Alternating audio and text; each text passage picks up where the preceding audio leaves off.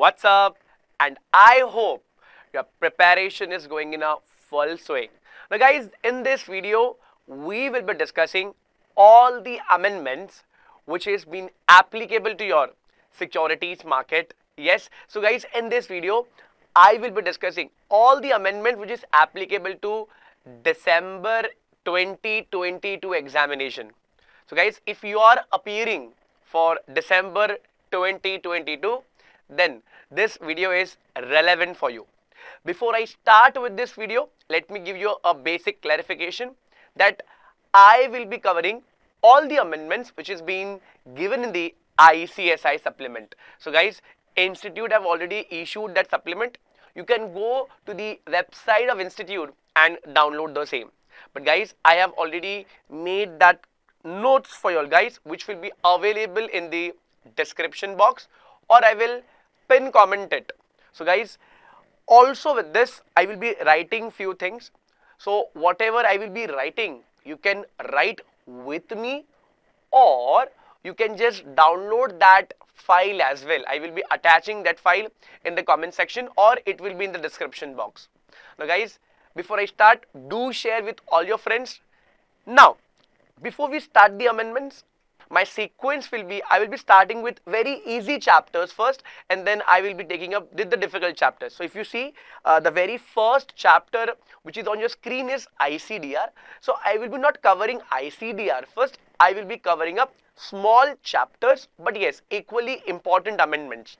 And need not to worry if somebody wants to revise or want to see the amendments related to ICDR, I will be also putting up the timestamp, so that whenever you want to revise any concept, you can just click on that timestamp and you can skip the video accordingly. Now guys, the very first video what I will be covering up will be not from ICDR. I am just starting up with mutual fund chapters. Now you can see there are so many amendments, but yes, need not to worry, I am with you. JK Shah classes is with you, JK Shah online is with you. So make sure you share with the maximum people. Now very quickly we'll start with mutual funds. So guys, we have some couple of good amendments in mutual funds. Let us, without wasting any time, let us start with the very first amendment. Now what is this amendment is all about? The very first time it says change. We'll go very slow because I am not only teaching the amendment, but also you should know how to interpret law after you clear your examination. Perfect, because ultimately you will be not there in the classes. I will be not there every time.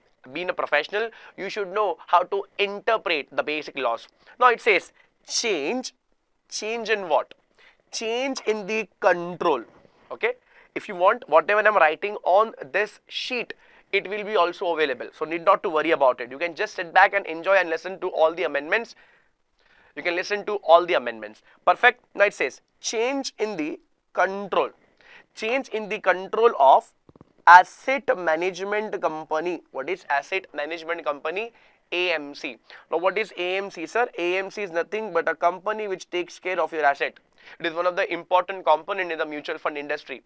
Sir, give me some example of AMC. You can just Google it. You can find some big names. Example, HDFC AMC, a very good and big AMC. We have Nippon AMC. Nippon AMC. These AMCs are listed AMC. We also have UTI AMC. These three names are listed in the recognized stock exchange. That means you can buy the shares of this company and can enjoy the profits, whatever they are earning. Just become a shareholder of this company. Now guys, these companies are actually company registered under section 2 clause 20 of Companies Act. Now guys, it says change in control. So if there is any change in the control of AMC, how, sir? Involving scheme of arrangement under Companies Act 2013. You might have already discussed, or you might already learn section 230 to 240, where we discuss compromise arrangement of companies. It can be merger, compromise, anything, amalgamation of unlisted companies. So all the process is been done already in the Companies Act. My task is not to teach you what is there in 230 to 240. My task is just to discuss what is basic compromise and arrangement. Now it says involving the scheme arrangement under Companies Act. Now sir, what is this line? We have to understand the context first and then we'll ultimately understand the amendment. Now law says if there is any change in the control, if there is any change in the control of which company? Of asset management company. Of asset management company. How, sir? Because of some arrangement under Companies Act 2013. Then what is the amendment, sir? Let us understand the amendment. You can see this three paragraph amendment, but guys, this is very simple amendment. It says to streamline the process of providing approval, change in the control of asset management company, that is AMC, involving scheme of arrangement which needs a sanction of NCLT. I hope you know section 232 to 48 is been NCLT regulated. That means if a company wants to do compromise arrangement, they have to take permission from tribunal. Okay, that is NCLT. In terms of provision of Companies Act 2013. So this we already know that if you are planning to do any scheme of arrangement, it need to be approved by NCLT. Now it says what? It says SEBI wide this regulation has provided that application for seeking approval for the proposed change in control of the AMC under regulation 22E of mutual fund regulation shall be filed with SEBI prior to filing the application with NCLT. Now it says before you give it to NCLT, make sure you take approval from SEBI. Before you take approval from NCLT, you take permission from SEBI. Everybody, before filing application to NCLT, file an application to SEBI. We have not yet done, guys. It says, upon being satisfied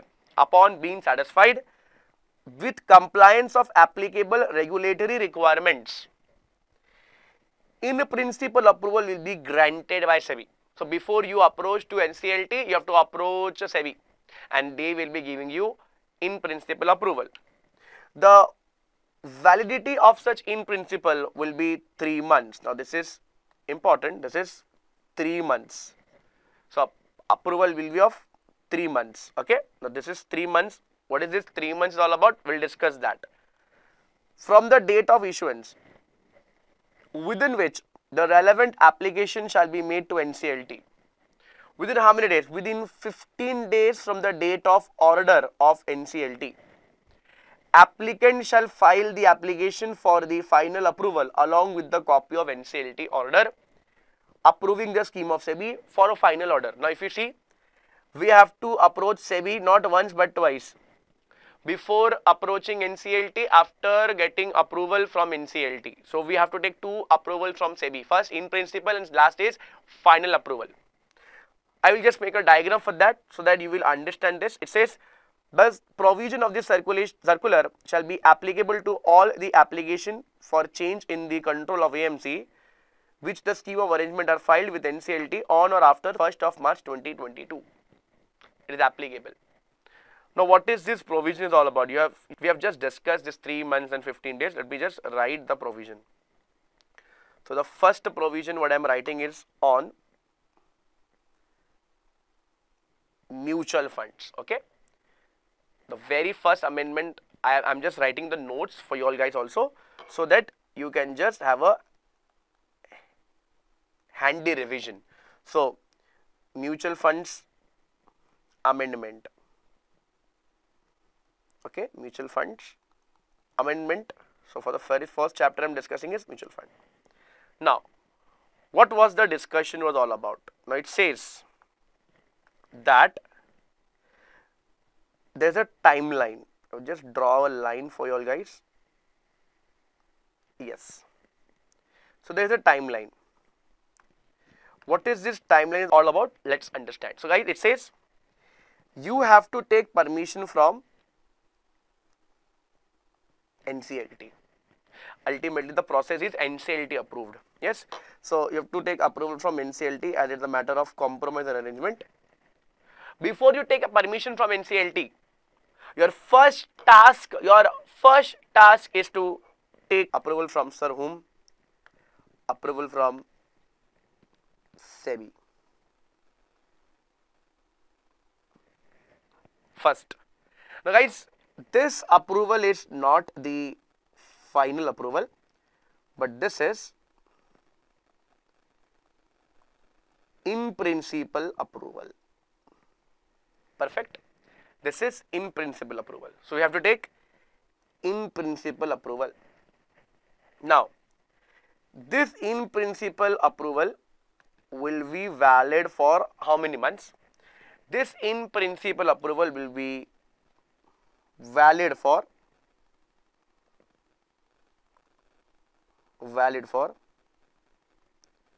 3 months.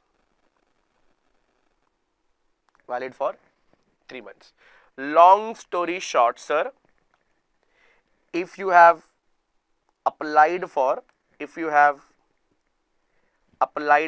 let me just make it a bit dark. So if you have applied for in principle approval, within 3 months you have to take permission from NCLT. So the validity is 3 months. Perfect.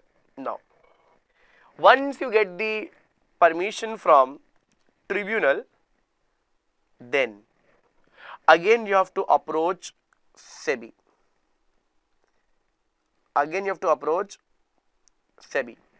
For what? Sir, for final approval. For what, sir? For final approval. Perfect. Now guys, since you want to take this final approval, my question is, sir, within how many days we have to take this approval?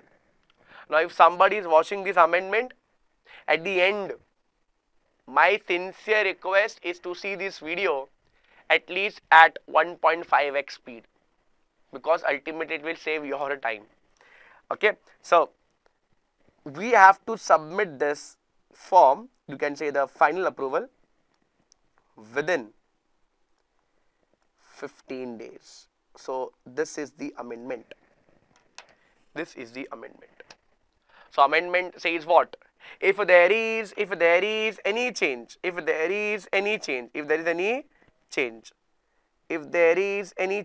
change in what? Change in control of what? Control of AMC. Now date is not important when this provision is applicable. Date is not important for us. We will just check is this provision is important for examination perspective or not. So change in control of AMC due to what? Due to arrangement. Generally we take permission from NCLT, but now you have to take prior approval from SEBI. That in principle approval will be validate. You have to take the permission, and that the permission will be having validity of 3 months. Once you take the permission of NCLT, you have 15 days to take the final order. This is what the whole paragraph is all about. First amendment.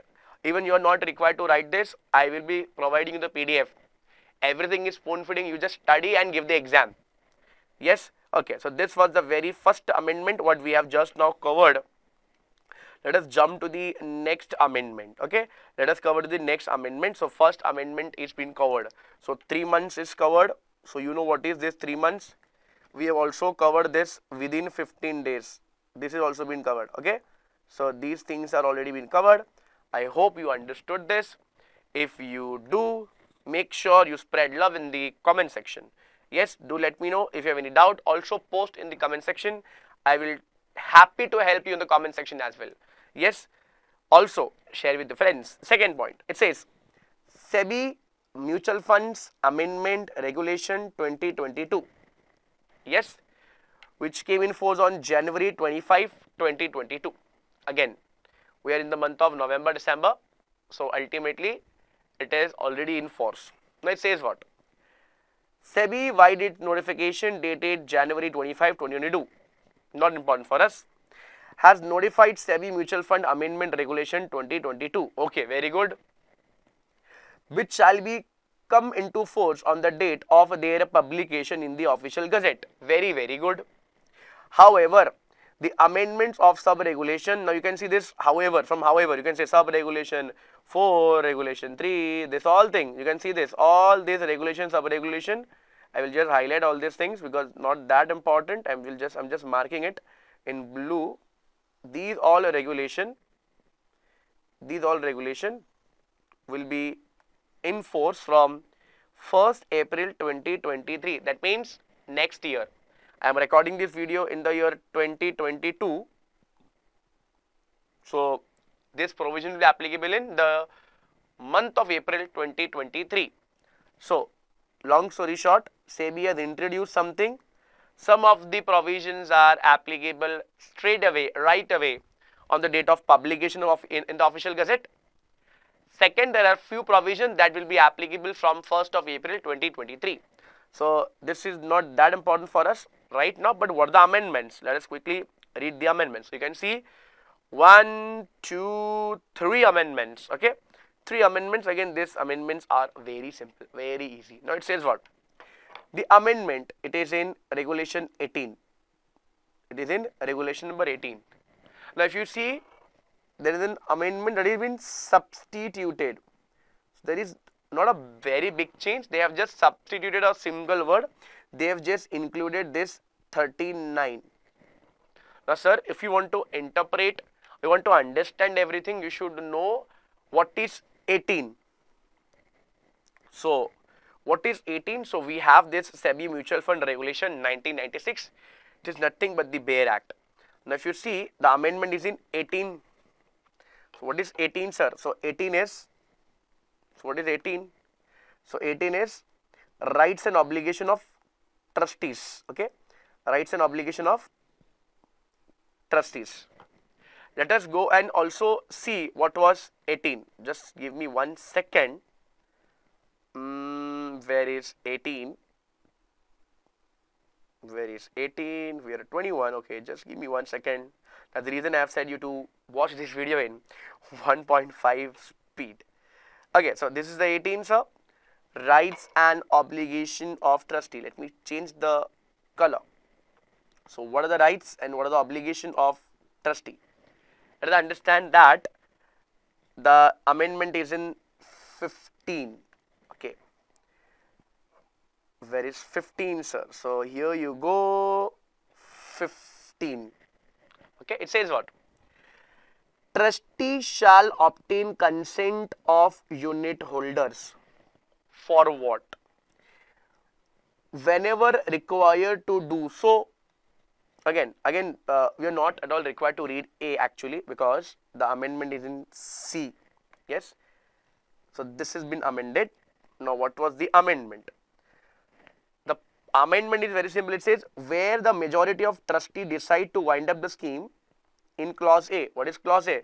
Whenever to do so by the board in the interest of unit holder. So whenever you want to close your mutual fund, whenever you want to wind up the scheme, you have to follow regulation number 39(2). 39(2). So then what is the amendment? Now guys, if you read this, if you just read this, you can see the amendment is when the majority of trustees decide to wind up or prematurely redeem the units. So previously this was the provision, but now they have included the clarification. If they want to wind up, then what is the process? From where we have to see that process? It is in 39. Now what is 39? Just quickly go and see what is 39. Now if you see 39, it is there in your syllabus as well. 39 is nothing but wind up. 39 is wind up. Quickly we'll see what is 39. Now they have just clarified that if you want to prematurely or you want to wind up the scheme, you have to go and see 39(2). Now guys, if you see 39, I'm just teaching you that what is the basic amendment. They will not ask you what is 39 and everything, but yes, you should know how to read all these things, because ultimately we are professionals and we should know all these things. So 39, it says what? If the board so direct in the interest of unit holder, where the scheme is to be wound up by regulation 2, the trustee shall give notice within 1 day. These all things were absent in the Bail Act. They have just made it bit clear that if you are planning to do so, do this as well. So they are just referring us. They are just referring us. So previously this was the provision. Now they have just included this word. This is important. Now if you go see the next thing, it says sub-regulation 3 of regulation 39 shall constitute the following. Now what is the basic amendment? The amendment is this. Previously this 1 day disclosure, this 1 day was not there. If you see this, this was not there. They have just added it. So if you are planning to close your scheme or you want to prematurely close the scheme, then be it a close-ended scheme, in such a case you have to give the notice, or you can say you have to give notice to the board, that is SEBI, and also you just have to public it, you have to make it public in the newspaper. Also it says if you have not received the approval from the unit holder, because ultimately trustee cannot take the decision by themselves, they have to take approval. If they have not received the approval, then approval, whatever the decision was of the unit holder, that again need to make it public in the newspaper. And if unit holder reject that, no, they don't want to wind up the scheme, in such a case, whenever it fails, trustee fails, that trustee want to wind up but unit holder want to make sure that funds or the scheme is being continued, in such a case, once it is done, the trustee failed to obtain the required consent, then the scheme shall be reopened again for the activities. So they will take the investment or whatever the functioning of the scheme is. So long story short, what is the amendment? Not that important. First amendment was that they have just made it a bit clear that we have to follow 39. If you are, what are the duties of trustees? So you have to go and check 39, the wind up scheme.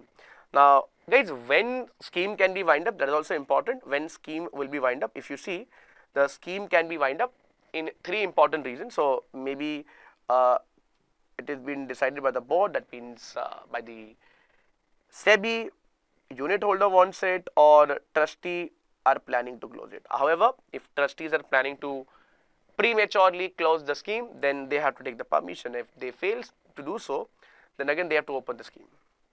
Now guys, this is not that important, but yes, this is bit important and this is bit crucial.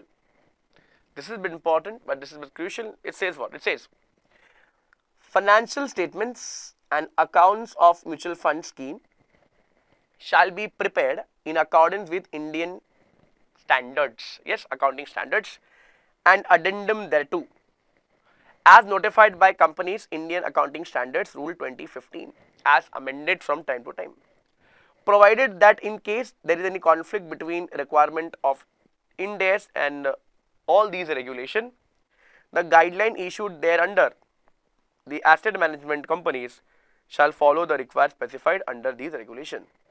Now what is this amendment is all about? This is quite important. So let me just give you my second important amendment. There are few amendments. So second amendment in mutual funds. Now it says that if you are a mutual fund, if you are a mutual funds, you have to follow 2 important things. First, mutual fund regulation. Second will be accounting standards. Perfect. You have to follow both the things. However,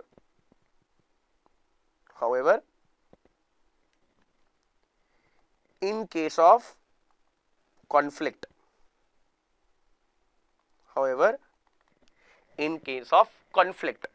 then what to do, sir? If there is any conflict, loss is a very simple line. If there is any conflict, then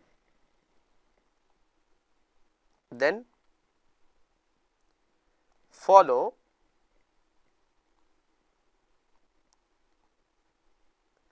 mutual funds regulations. A very simple amendment. It says if there is a fight between accounting standards and mutual fund regulation. In that case, you will be following your own regulation. Guys, this is also there in Companies Act. If you have already read in the starting initial phase, example, banking companies. Banking companies will follow their banking regulation, RBI guidelines, and also Companies Act. And when there is a conflict, always the regulated act wins. Yes, so in this case as well, this is the same concept. So similar concept. So again, not that difficult, but yes, even if you just read it once, you will get through this amendment. Now the last amendment is important amendment. You can just mark it star exam. This amendment is bit important. Why? Because the very first time they are introducing audit committee. The very first time they're introducing audit committee. Now what is this audit committee and everything? We'll discuss in depth. This is very important and you can expect this in your examination. Now it says what? It says a very simple line. It says taking into account. It says taking into account the recommendation of Mutual Fund Advisory Committee, that is MFAC. It says taking into account recommendation of Mutual Fund Advisory Committee and the feedback received from industry.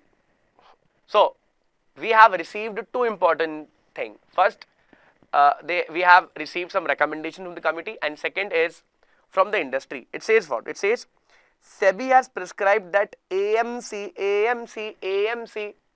till now it was only the trustee companies where they have to keep the audit committee, or listed companies or the companies who cross the threshold limit, they used to keep audit committee. Now AMC of mutual fund shall be required to constitute an audit committee. That means if you are a AMC, that is HDFC mutual fund, example ICICI mutual fund, example UTI, Nippon mutual fund. So guys, all these mutual funds, that is AMC will have to constitute an audit committee for the very first time. Now it says what?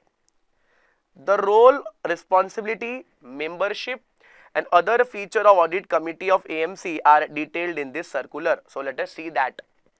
Currently the requirement of audit committee is at the level of trustee of mutual funds. Now with this we have to follow in AMC as well.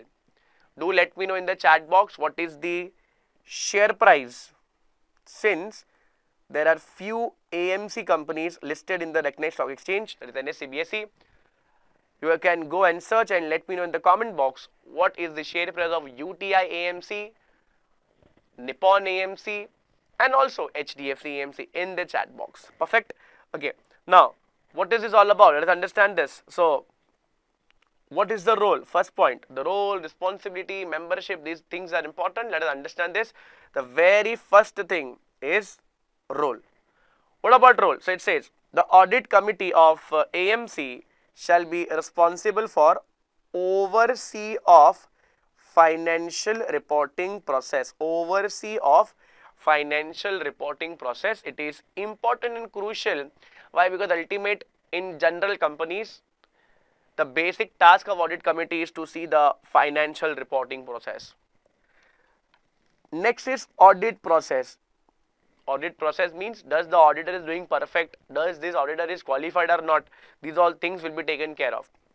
Next is company's system of internal control. Company's system of internal control. Now what is this? What is this internal control? Many of students have discussed this in their SM subject.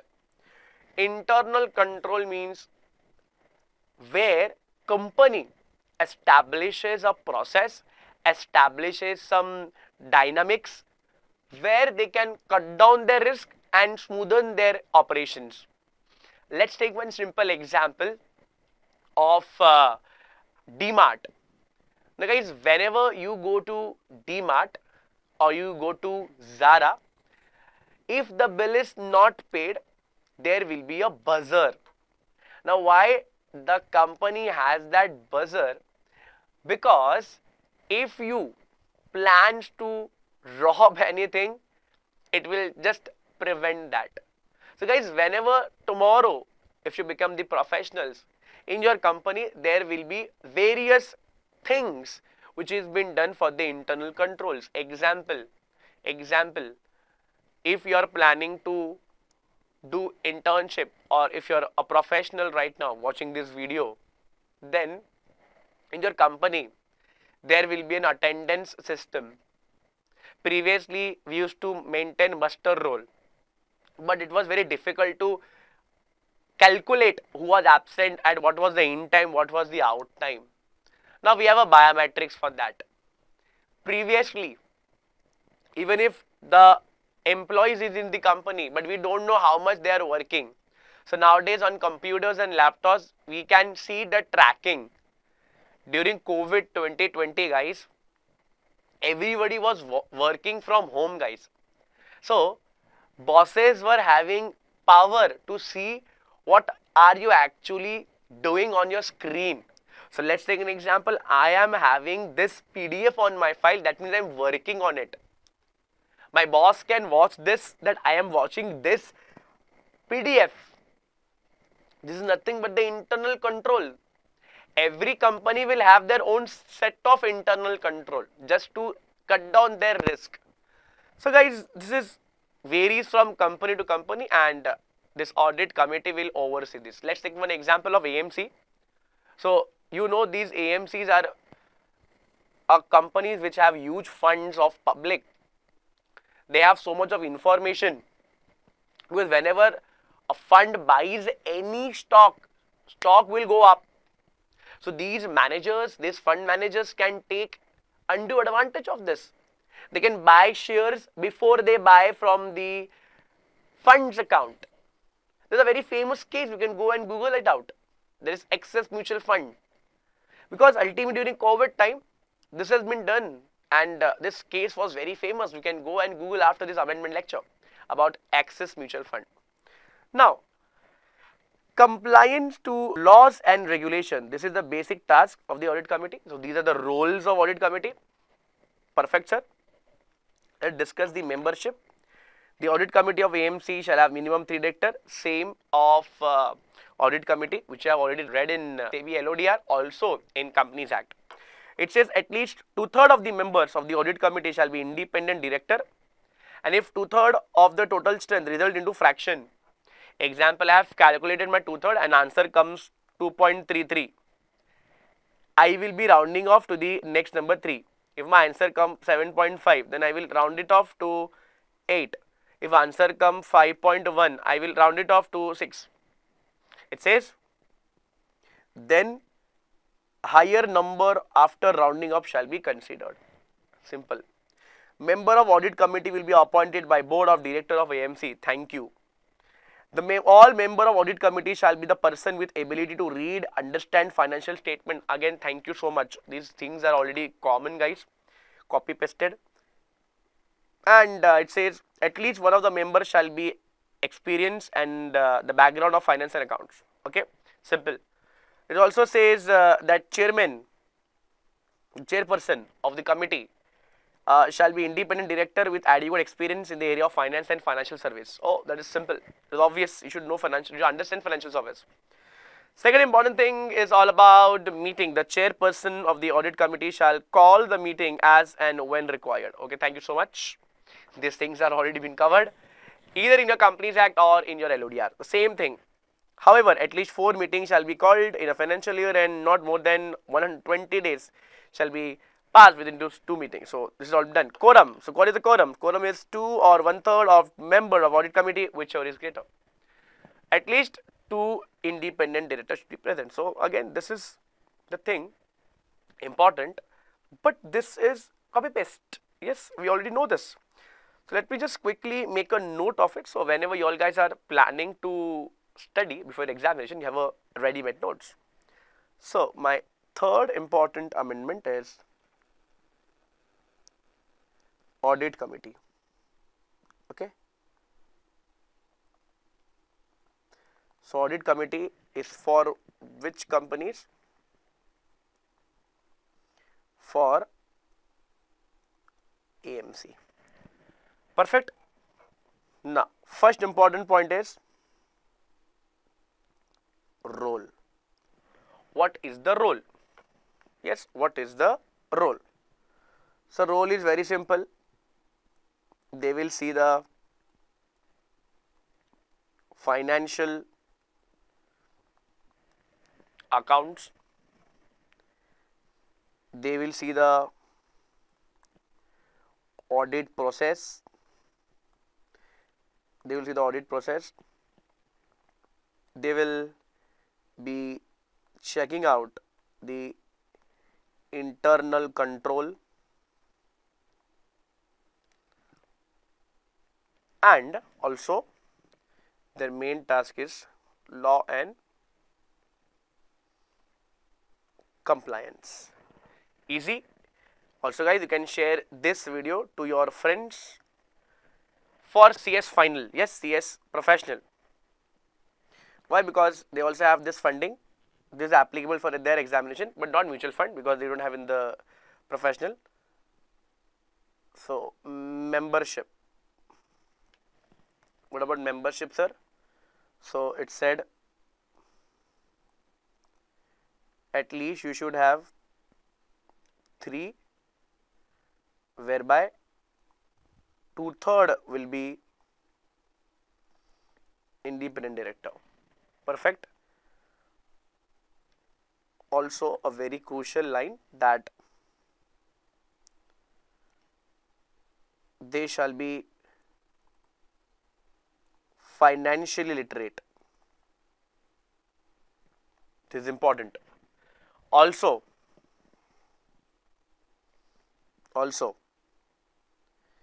they should have experience in finance and accounts. Perfect. Also let me just write about chairman. It will be chairperson. You know the amendment. Chairperson will always be independent director. Sir, how many times we have to call the meeting? So the meeting, let me just write it. Meeting. So we'll keep how many meetings? So we will be keeping up 1, 2, 3, 4 meetings. We will be keeping how many meetings? 4 meetings. We will keep 4 meetings. This is the minimum meeting or you have to keep in the financial year, and the gap between these 2 meetings, should not be more than 120 days. Yes, should not be more than 120. Should not be more than 120 days. Simple. Okay. Let me write the last point, that is of quorum. So what about the quorum, sir? So again, quorum is very simple. You should have at least 2 members, yes, or 1/3, whichever is higher. Easy. Okay, but you have to note that at least 2 independent director should present. Okay guys, now this is one of the important amendment for your examination. So this is the very first time, so I have just summed up everything in this chart. Okay, I have summed up everything in this chart. So with this we have completed all the amendments which is relevant for December 2022, only mutual fund chapters. We are yet to cover all the other chapters. Perfect. So we have covered every amendment. Make sure you know the cutoff time. You should also know the sums. There are numerical sums in mutual fund. Make sure you know that because they tend to ask 5 marks, 8 marks. So you should know the sums. Also you should know the how industry works. You should know the cutoff time. The cutoff time. Who can become AMC? These all questions are being asked repeatedly. And now you should know audit committee as well. Also, if there is any change in the AMC, then what shall be the approach? Perfect. You should know the benefits of mutual funds. Also, you should know the demerits of mutual funds. So these concepts are repetitively asked in the examination. Let us jump to the next chapter, amendment. So I will be putting up this timestamp so that ultimately whenever you are revising it, it will be helpful to you. Guys, let us understand the next chapter's amendment, that is CIS amendments. Again, the amendments are not very difficult, very easy. Let us quickly go through this. It says SEBI CIS Amendment Regulation 2022, which came in force May 10, 2022. SEBI has notified CIS Amendment Regulation 2022, which shall come into force on the date of their publication in the official gazette. Wide the notification, the following amendments of CIS 1999 has been made. So what are the things which is important? The very first thing, it says auditor's definition has been modified. So what is the definition? So definition is very easy. It says auditor means firm. Auditor means firm including LLP constituted under LLP Act 2008. So auditor means firm means partnership firm. Also it includes LLP, which is being formed under LLP Act, who is eligible and qualified to audit the accounts of the company under section 144, under section 141 of Companies Act 2013. Now what is this 141? 141 is nothing but the stat audit. So that means here qualified to audit means what, sir? Qualified to audit means a chartered accountant is having the power to do the audit. Okay. So again, that is not difficult. It is very easy actually. So let's jump to the next important definition. And what is that, sir?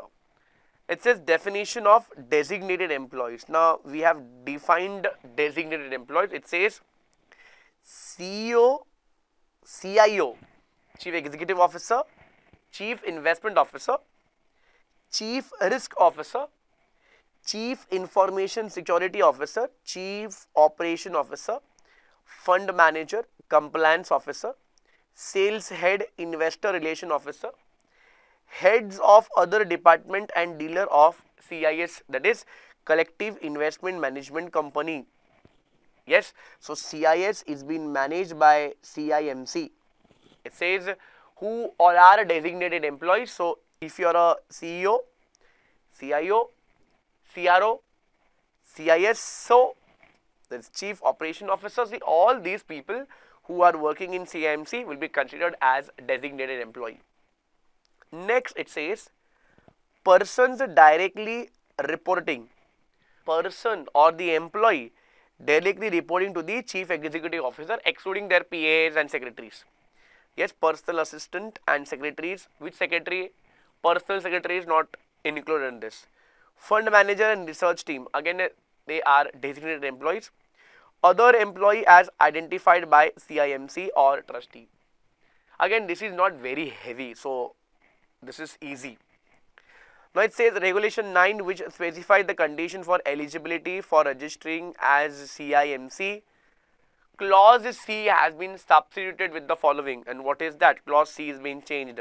It says the applicant or its promoter should have sound track record and general reputation of fairness and integrity in all their business transactions. So whosoever want to open CIS, they should be qualifying all these things.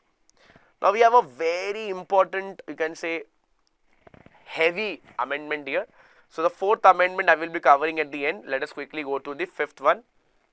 It says what? In regulation number 14, which specifies the obligation of CIMC, following clause has been inserted, and what is that? It says the CIMC and its designated employee shall invest such amount in such scheme of CIS or CIMC as specified by the SEBI from time to time. So the amount of investment the amount of investment will be decided by SEBI. So again, that is not that important. The next important is closure subscription list. It says following regulation 24(6) has been inserted. And what is this? Closure of subscription list. Now what is this subscription list? I have opened my CIS and my public will be investing in this. So after that, what is the criteria? It says every collective investment scheme shall immediately after the closure of the subscription list comply the following. First, minimum subscription of 20 crore. First. Second, minimum 20 investors. So I need 20 crore plus 20 investor, and one investor should not hold more than 25% of the whole asset. Guys, if I don't follow this provision, then I have to refund all this money. So it says where CIS fails to comply with sub-regulation, CIMC shall be liable to refund the money to the applicant. So guys, again, this is very easy. I need 20 crore, I need 20 investors, and the control or you can say one investor should not hold more than 25% in the scheme. Next is regulation number 30, deal with offer period. The offer period is that period where investor who wants to invest, they can put up their money. It says what? Offer period. No collective investment scheme shall be open for subscription more than 15 days. So the offer period shall be open for 15 days. Provided, however, that CIS scheme may be kept open for subscription for maximum another 15 days. We will get one more extension, subject of issuance of public notice by CIMC before the expiry of initial 15 days. So my offer period will be generally of 15 days. However, if I want to extend it further 15 days, let me just, yes, further 15 days, then I have to give a public notice. So guys, this was very simple. So let us quickly go through the last regulation. It says criteria for fit and proper person. After regulation 9A, following 9B has been inserted. Very important. Now there is some basic mistake. This is 9B, this is first one, and this is the second one. This is second actually, it will not come C, this is second. Let us understand this. It says no, everybody, no collective investment management company, that is no CIMC or promoter of CIMC. Let me just draw a diagram. This is my CIMC. So it says no CIMC or promoter of CIMC, their associates or group companies,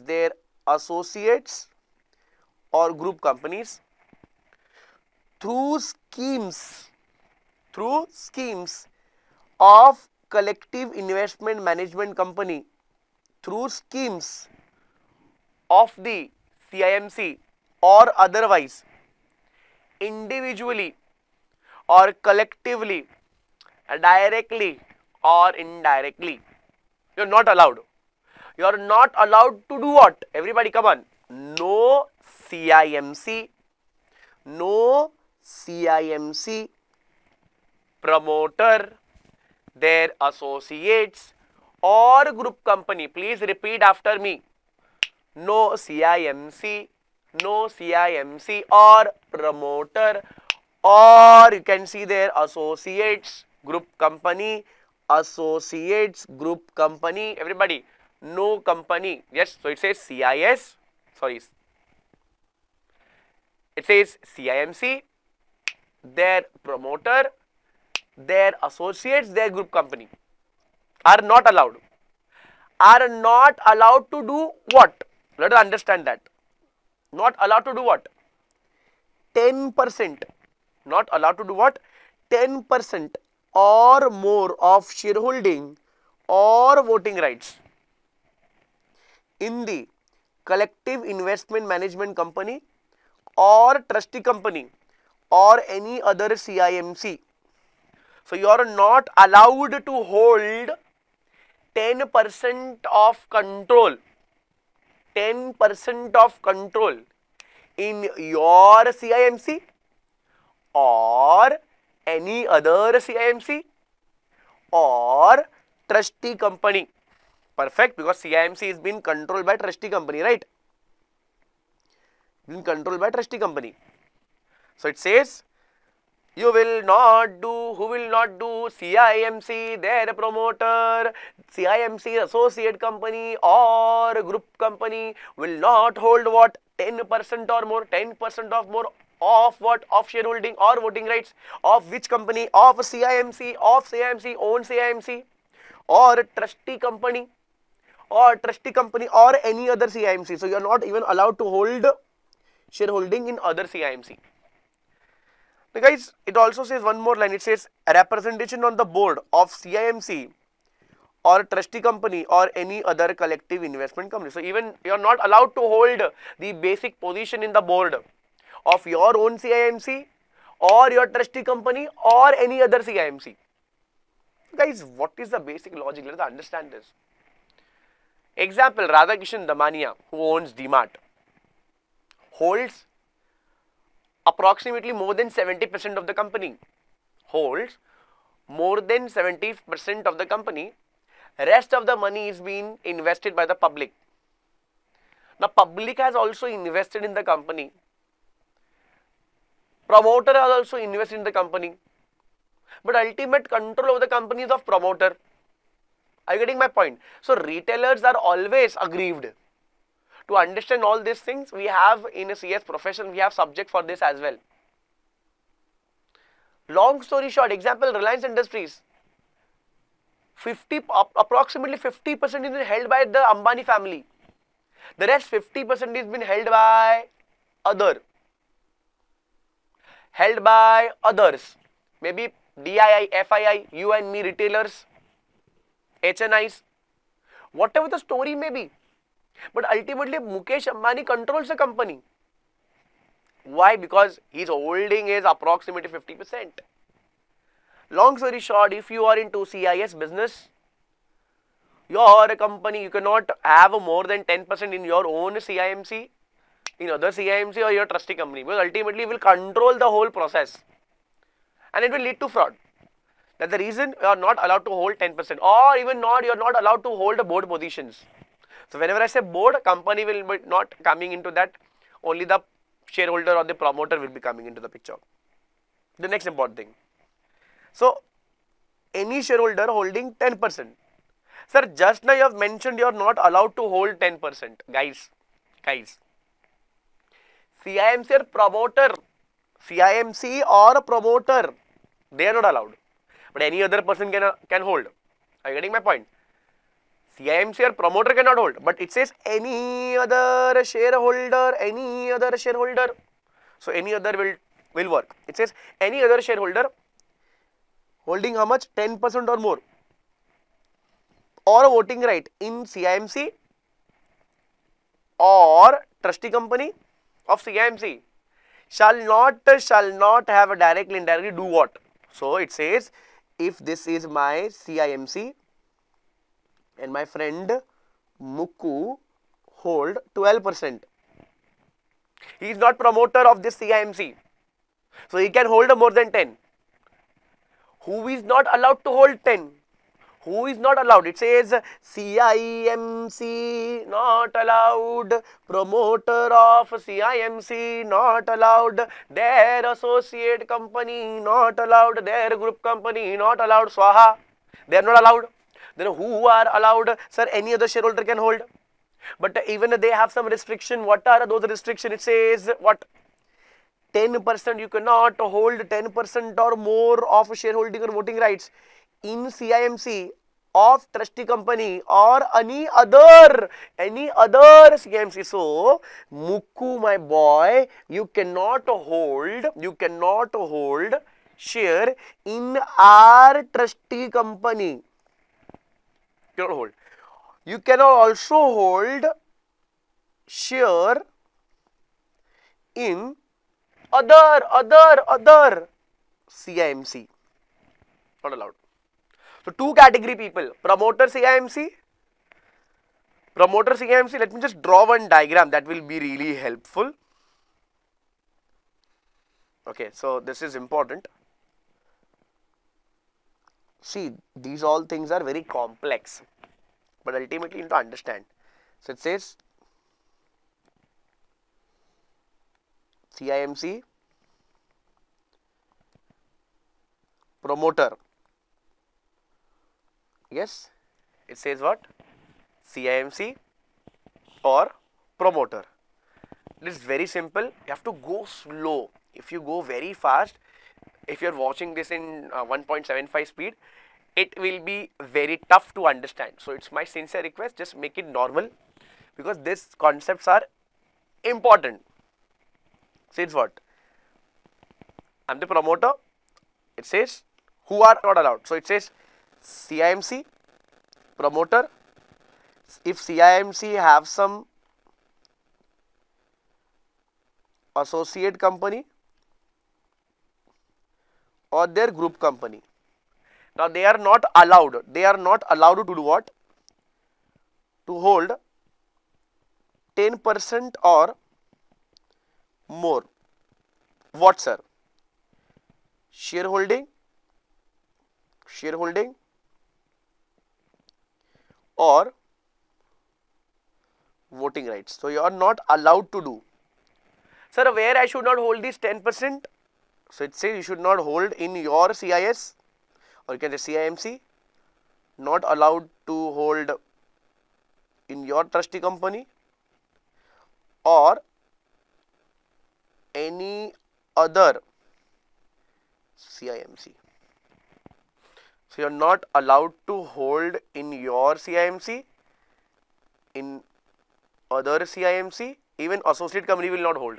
So this is what an other shareholder have other things. So other shareholder, the criteria for other shareholder is, what is the task for other shareholder? So other shareholder says, if you are holding more than 10%, then you are not allowed to do what?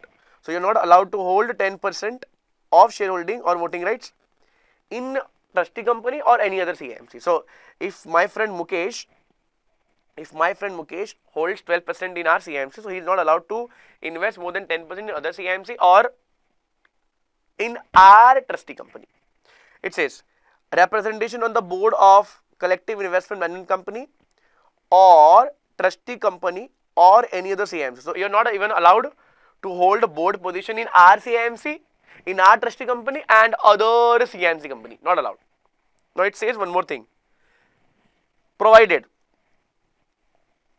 that in the event of merger, acquisition, scheme of arrangement or any other arrangement involving the promoter of CIMC, shareholder of CIMC or trustee company, their associate or group company, which result into incidental acquisition of shares, voting rights or representation on the board of collective investment management company or trustee company, this regulation shall be complied within 1 year. Says what? If you are not controlling directly, but you have acquired some other company, and guys, because of that this threshold limit crosses, then guys you have 1 year to make sure you align or you should follow these rules. I will give you 1 year. I have not acquired 10%. I have acquired some other company. Because of that, I am receiving this power of 10% or more. Then I will be getting 1 year for clearing all these things. Guys, this was one of the important provision.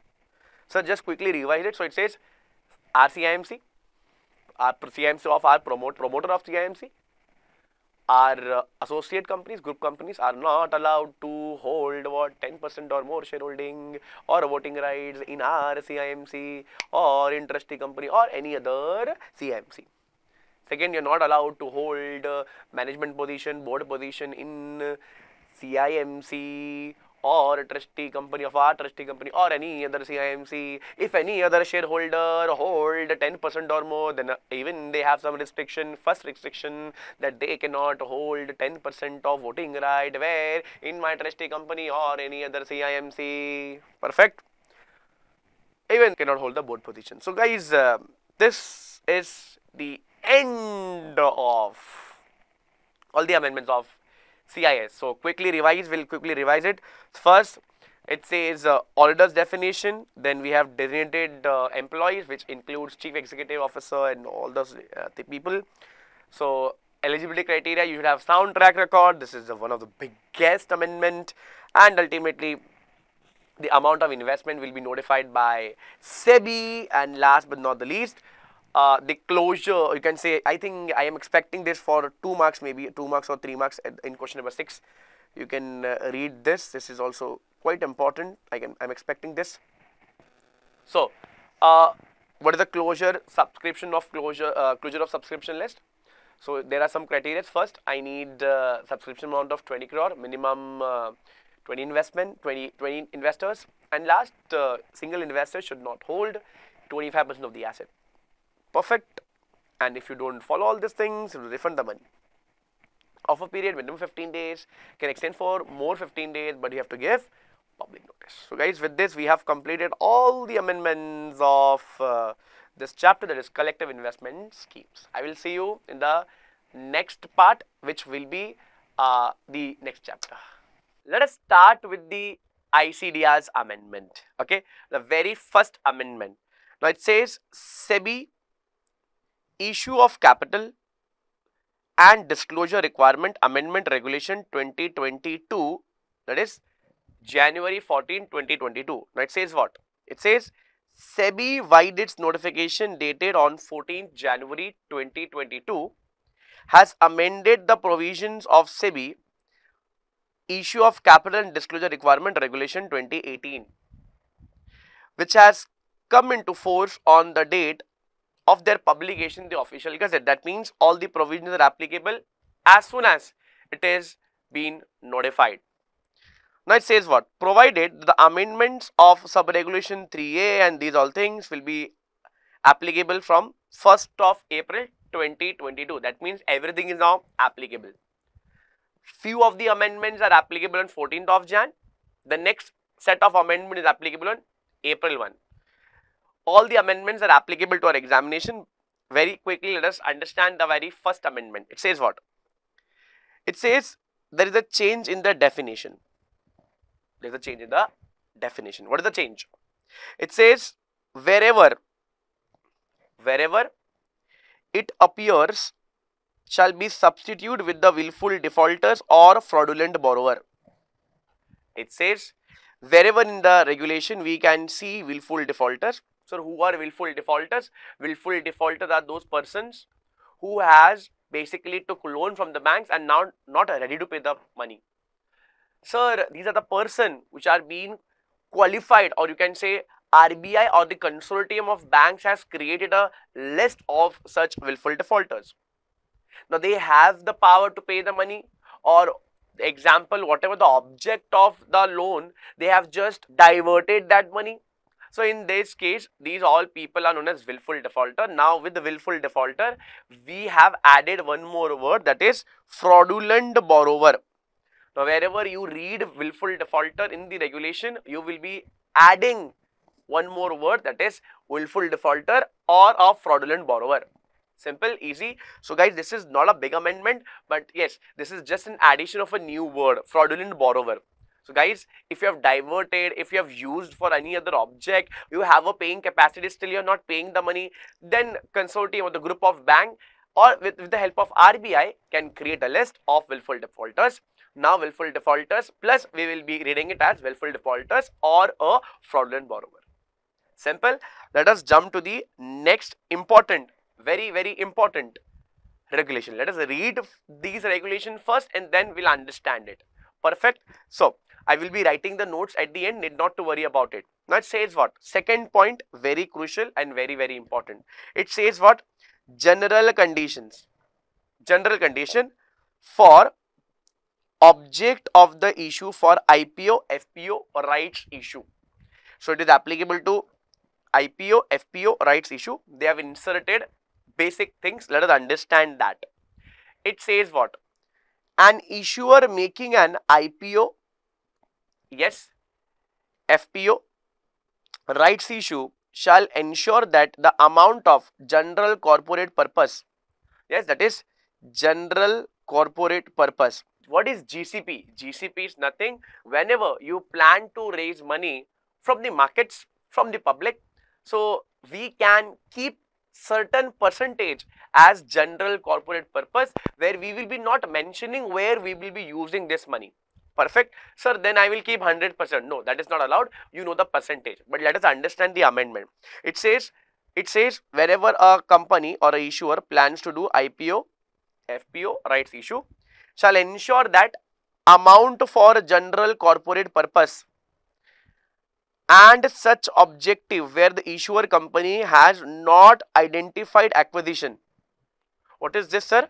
Has not identified acquisition. I will tell you in a while. Or investment target, yes, as mentioned in the object of the issue in the draft offer document, and the offer document shall not exceed 35% of the total amount being raised by the issuer. Let me just tell you one important word here, that is identified acquisition is the important word, plus investment target. These two words are important. I will tell you what all these words. Let me read it. However, the amount raised for such object where the issuer company has not identified acquisition or investment target as mentioned in the object of the issue in the draft offer document, and the offer document shall not exceed 25% of the amount being raised by the issuer. Now, sir, I can see two percentage. First is 35%, second is 25%. Sir, what is it all about? Need not to worry, guys. I will tell you in a very simpler format. Let us read first. Let us understand first. Let us read it and let us try to do the basic analysis of any amendment. It says further, provided that such limit shall not apply if the proposed acquisition or strategic investment objective has been identified and suitable specific disclosures about such acquisition or investments are made in the draft offer document and the offer document at the time for filing the offer document. Now, this is a very important amendment. Let me just put a star. Whenever I put a star, make sure you are well versed with that amendment. Now, guys, to understand this amendment, let us go to our notes. So, I will write the notes. You can download this from the comment section, or I will be putting up this notes in the description box. The same handwritten notes. Also, I will be giving you the bare file. Both the things will be there in the box. So, let us quickly jump and discuss. So, already I have covered mutual funds amendment. Also, I have covered CIS amendment. Let me just put up a heading and write ICDR amendment.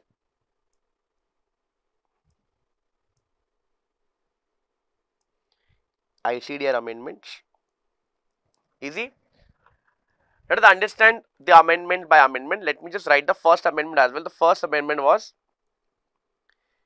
willful defaulters is now substituted with willful defaulter plus fraudulent borrower. This was a very simple thing. Let us jump to the second amendment. I will be writing the notes before the examination. If you know the basic things, even or you can just memorize these things, even it will work. Perfect. So, what was the old provision? For understand that, and then we'll understand the amendment. Now, guys, the old provision is very simple. So, it was, let me just write here, what was the old provision? So, the old provision is maximum, what you can keep, or you can say the maximum amount for general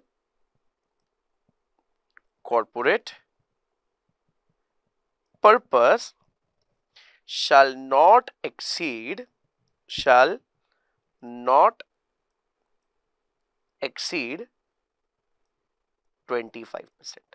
This was the old provision. Now majority of the people interpret that this has been removed. No, this is not been removed.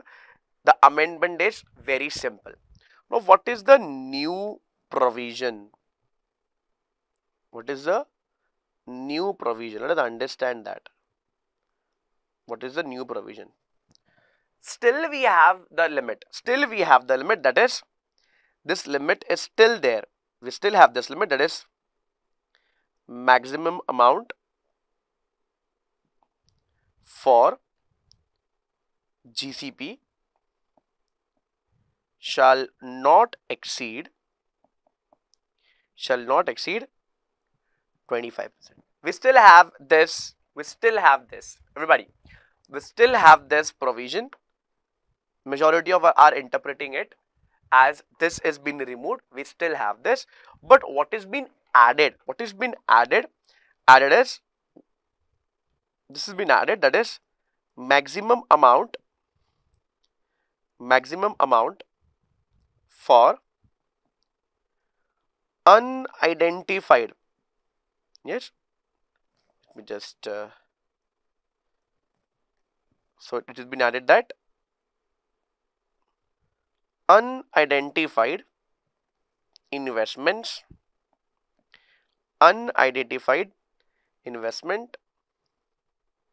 shall not exceed 25%. Sir, we read 35%, something like that. I will tell you what is the provision. I will tell you. Sir, now what is this unidentified investment? We'll discuss that. Need not to worry about it. Now, what is the amendment? We still have these concept. We still have this concept that GCP is 25% and unidentified investment is 25%. We still have this provision. There is no amendment in this. We have just added this, that if there is any unidentified investment, then the max limit will be 25%. Now guys, many of the people, what they used to do, let me just give you a numerical example so that you just get this point. Let's take an example. We are planning for an public issue whereby my plan is to raise 100 crore. Very small IPO example, whereby I plan to buy land of 25 crore, maybe 30 crore I will be clearing my loans. Perfect. So if I just add 30 plus 25, if we just add it, it will come around 55%. Now guys, I have mentioned the purpose. What is the purpose? I have mentioned, like, what is my purpose, where I will use this money, right? The next, what I have planned, let us write the balancing figure, that is 100 minus 55, whatever it is. Example, 45 crore balance as general corporate purpose. Sir, will it work? Answer is no. I have to mention where I will be using that money. General corporate purpose means I will be not specifying where I will be using this money. Maybe I will be painting the walls, whatever, maybe I will be buying new furniture. I have not mentioned it. Law has said no, no, no, no, no. You have a limit of 25%. 25% of the issue. That means I can keep maximum of 25 crore. If we just add it, 25 plus 25 plus 30, 80. Now guys, people started planning more in an innovative way. Let us write, instead of GCP, I plan to do what? I plan to write 30 crore as unidentified investment. Will it work? Answer is no. Again, in the whole issue, if you plan to do an unidentified investment, let's take an example. The balance 45 crore. whatever the balance 45 crore was, you plan to invest not in general corporate purpose, but you have mentioned that, sir, I will be investing in some unidentified investment. So I used to write as investment. Guys, even if I write investment, I have not mentioned where, I have just mentioned investments. Guys, if I write investments, just investments, still I will not mention where I will be investing my money. I will be buying Reliance, I will be buying any other company shares.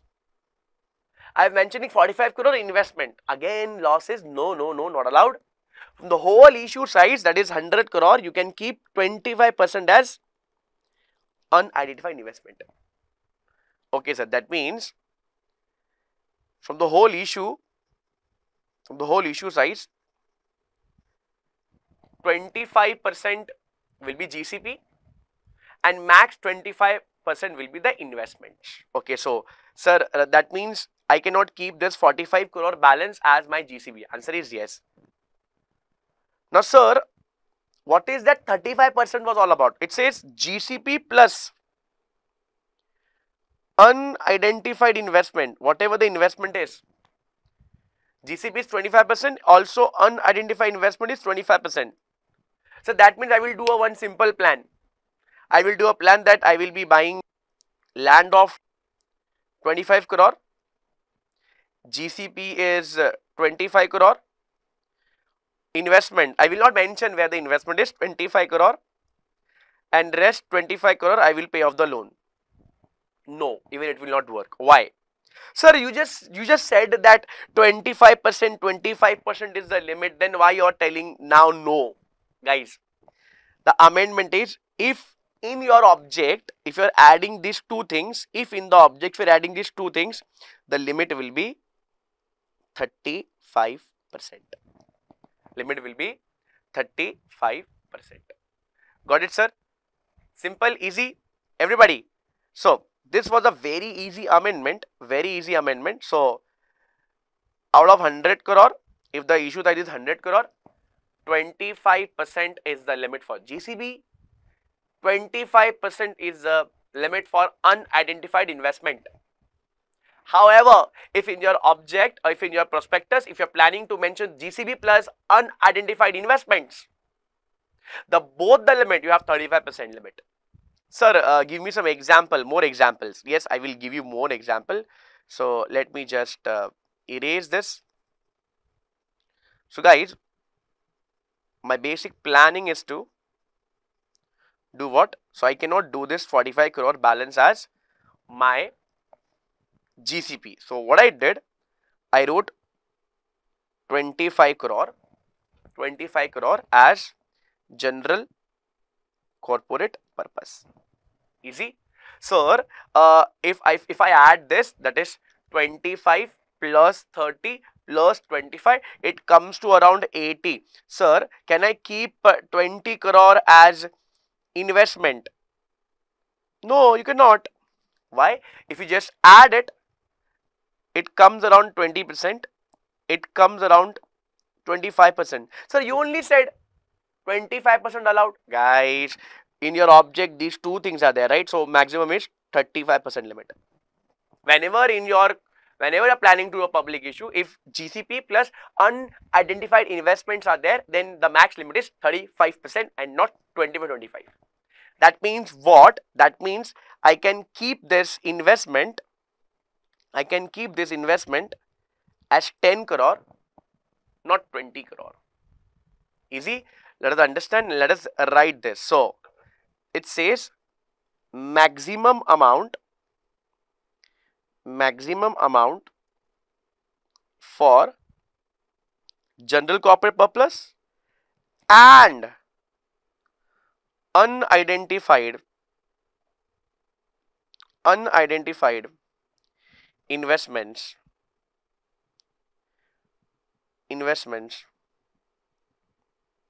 shall not exceed 35%. Shall not exceed 35%. Now guys, whenever I say unidentified investment, so what are unidentified investment? So government has also been given the clear picture about it. It says unidentified investment means what? Not identified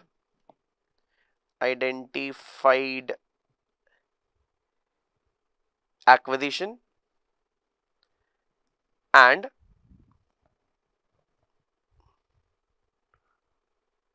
investment targets.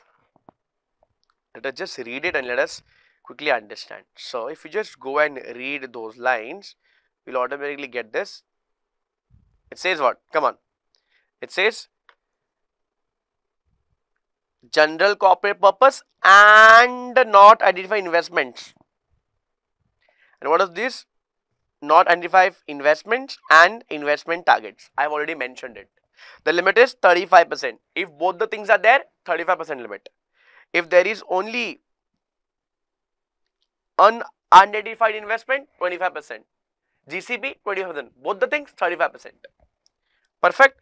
Now guys, these things are important and I think I have given you the simplified in before the examination. Even if you read this, whatever I have given you, it will really suffice for your examination.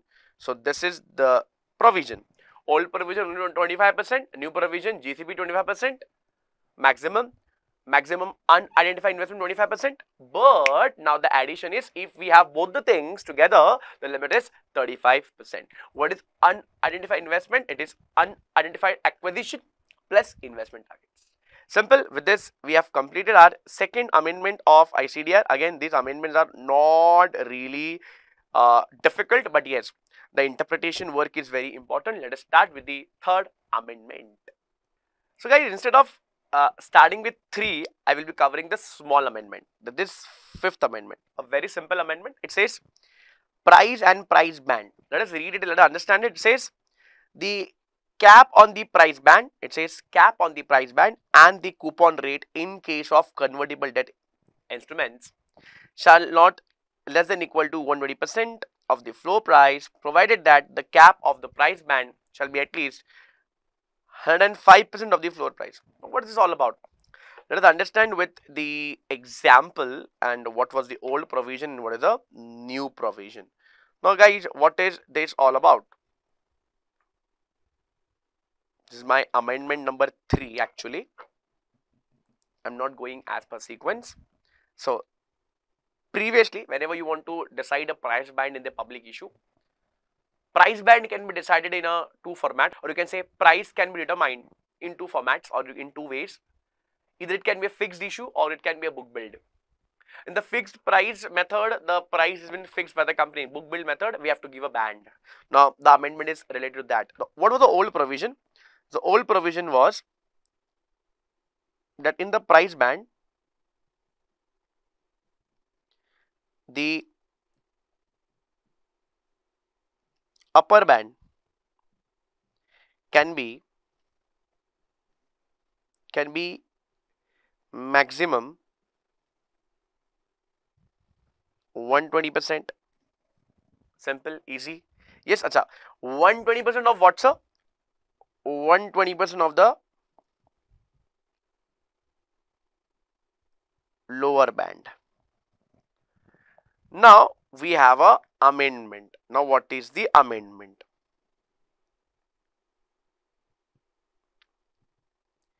Amendment is upper band shall be minimum 105% of the lower band. So give me some example. Once I will give you the example, automatically you will get it. Let's take some example. For example, let's take an example. My lower band is rupees 100. Perfect. Then what will be the upper band? Previously it was maximum 120. Now it says minimum to minimum, you have to keep 105. So my lower band is 100, then upper band minimum level is 105 and maximum is 120 rupees. Superb. So this was the very simple amendment. This was the amendment. Again, this is a very simple amendment, a very small amendment, also important amendment. Okay. So we have, right now we have covered first amendment, second amendment and the fifth amendment. So I will just write here, refer notes. For better understanding, the notes is important. Automatically we will get to know about it. And we have one more amendment, and that is what? Let us quickly discuss the small amendment. So I'm not taking the heavy right now.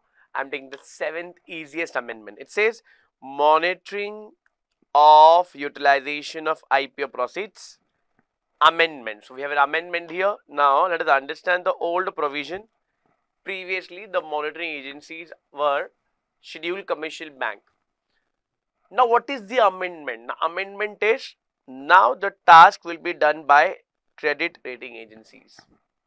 Plus, previously, the scheduled commercial bank used to make a report where the funds were utilized 95%, but now the monitoring agency will report 100%. The GCP and everything is been, all is gone. Now you have to report it 100%. Now it says what? If the issue size exceed 100 crore, the issuer shall make arrangement for the use of proceed of the issue to be monitored only by a credit rating agency. Previously it was scheduled commercial bank. Now it is credit rating agency registered with SEBI instead of scheduled commercial bank and public financial institution.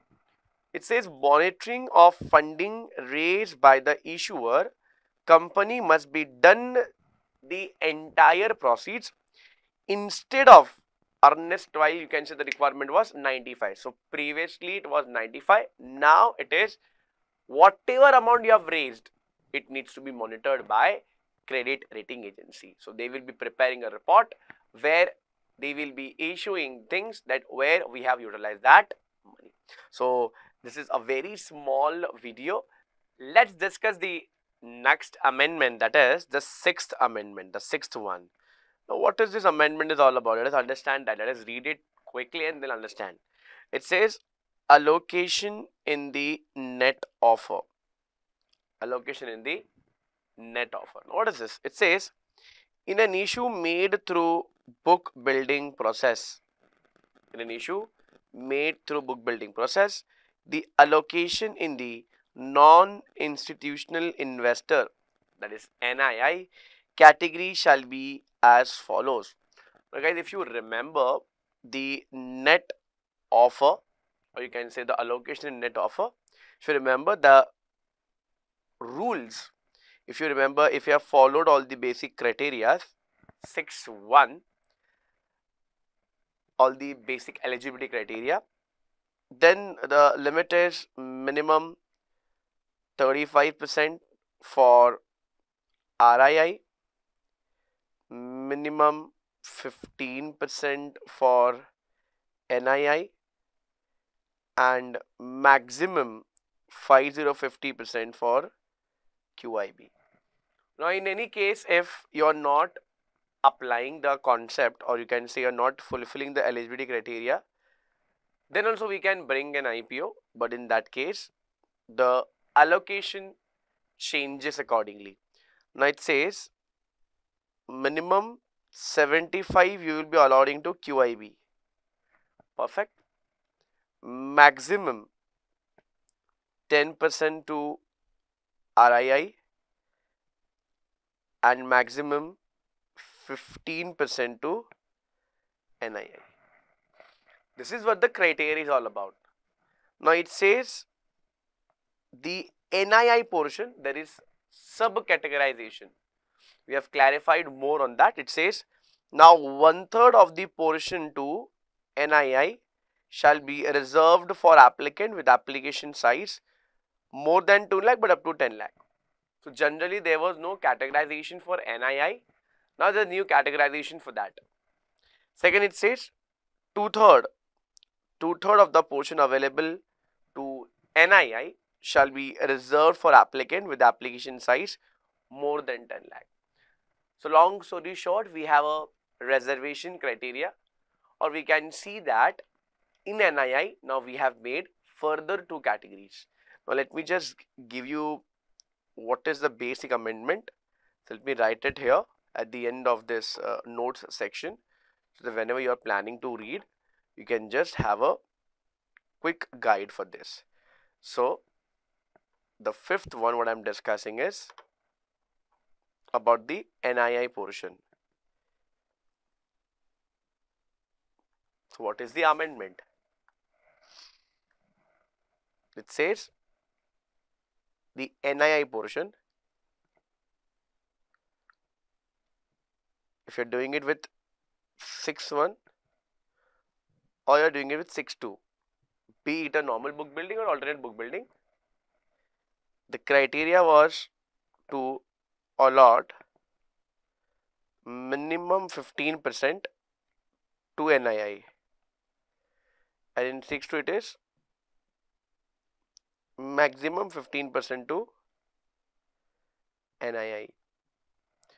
Now what is a basic classification? So what they have basically categorized it.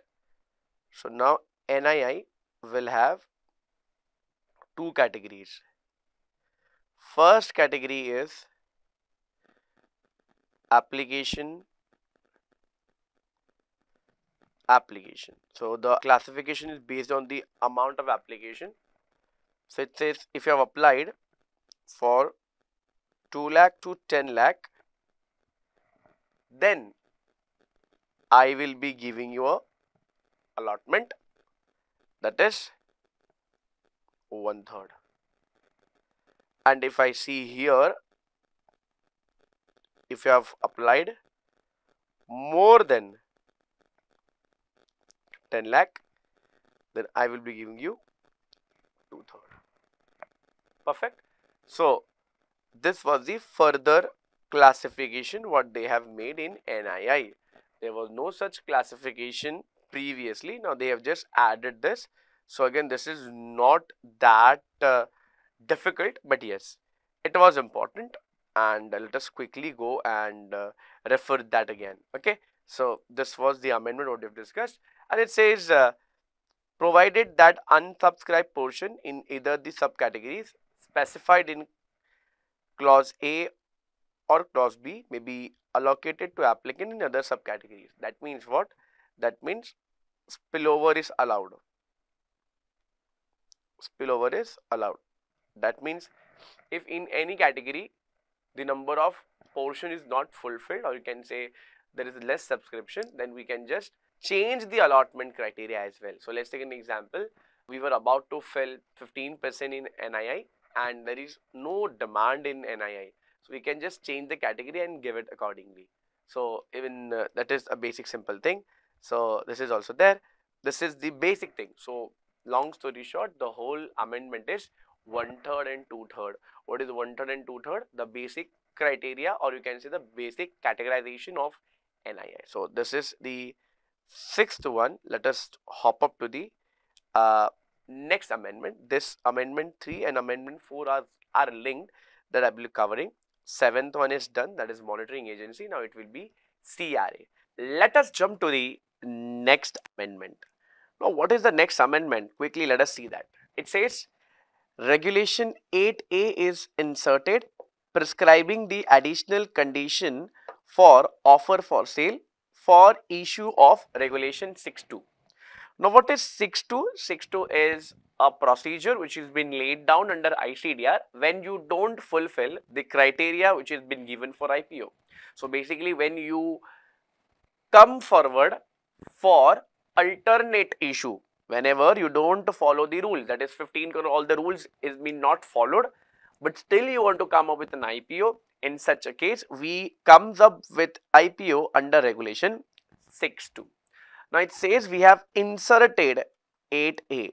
What is 8A? Let us understand that. It says what? Share offered for sale to the public by shareholding holding individually or with person acting in concert more than 20%. That means he's a big shot investor. Yes, he's a big shot investor. Example, a person holds how much? More than how much? More than 20% in the company of pre-issue shareholding of the issuer. Pre-issue shareholding of the issuer based on fully diluted basis shall not exceed more than 50% of their pre-issue holding on fully diluted basis. Now, what is this rule is all about? It says if a person holds more than 20% of pre-issue shareholding of the issuer, then in that case you cannot sell off 50% of your holding. Let's take an example. If I, being a basic main promoter of the company, holds 49%, I hold 49%, and if I'm coming up with an IPO with an alternate method, I cannot dispose of my 49%'s 50%. So whatever I'm holding, that's 50%. I cannot dispose of. First thing. Second thing, shares offered for sale to the public by shareholders holding individually or person acting in concert less than 20% of pre-issue holding of the issuer based on fully diluted basis shall not exceed more than 10% of pre-issue shareholding of the issuer.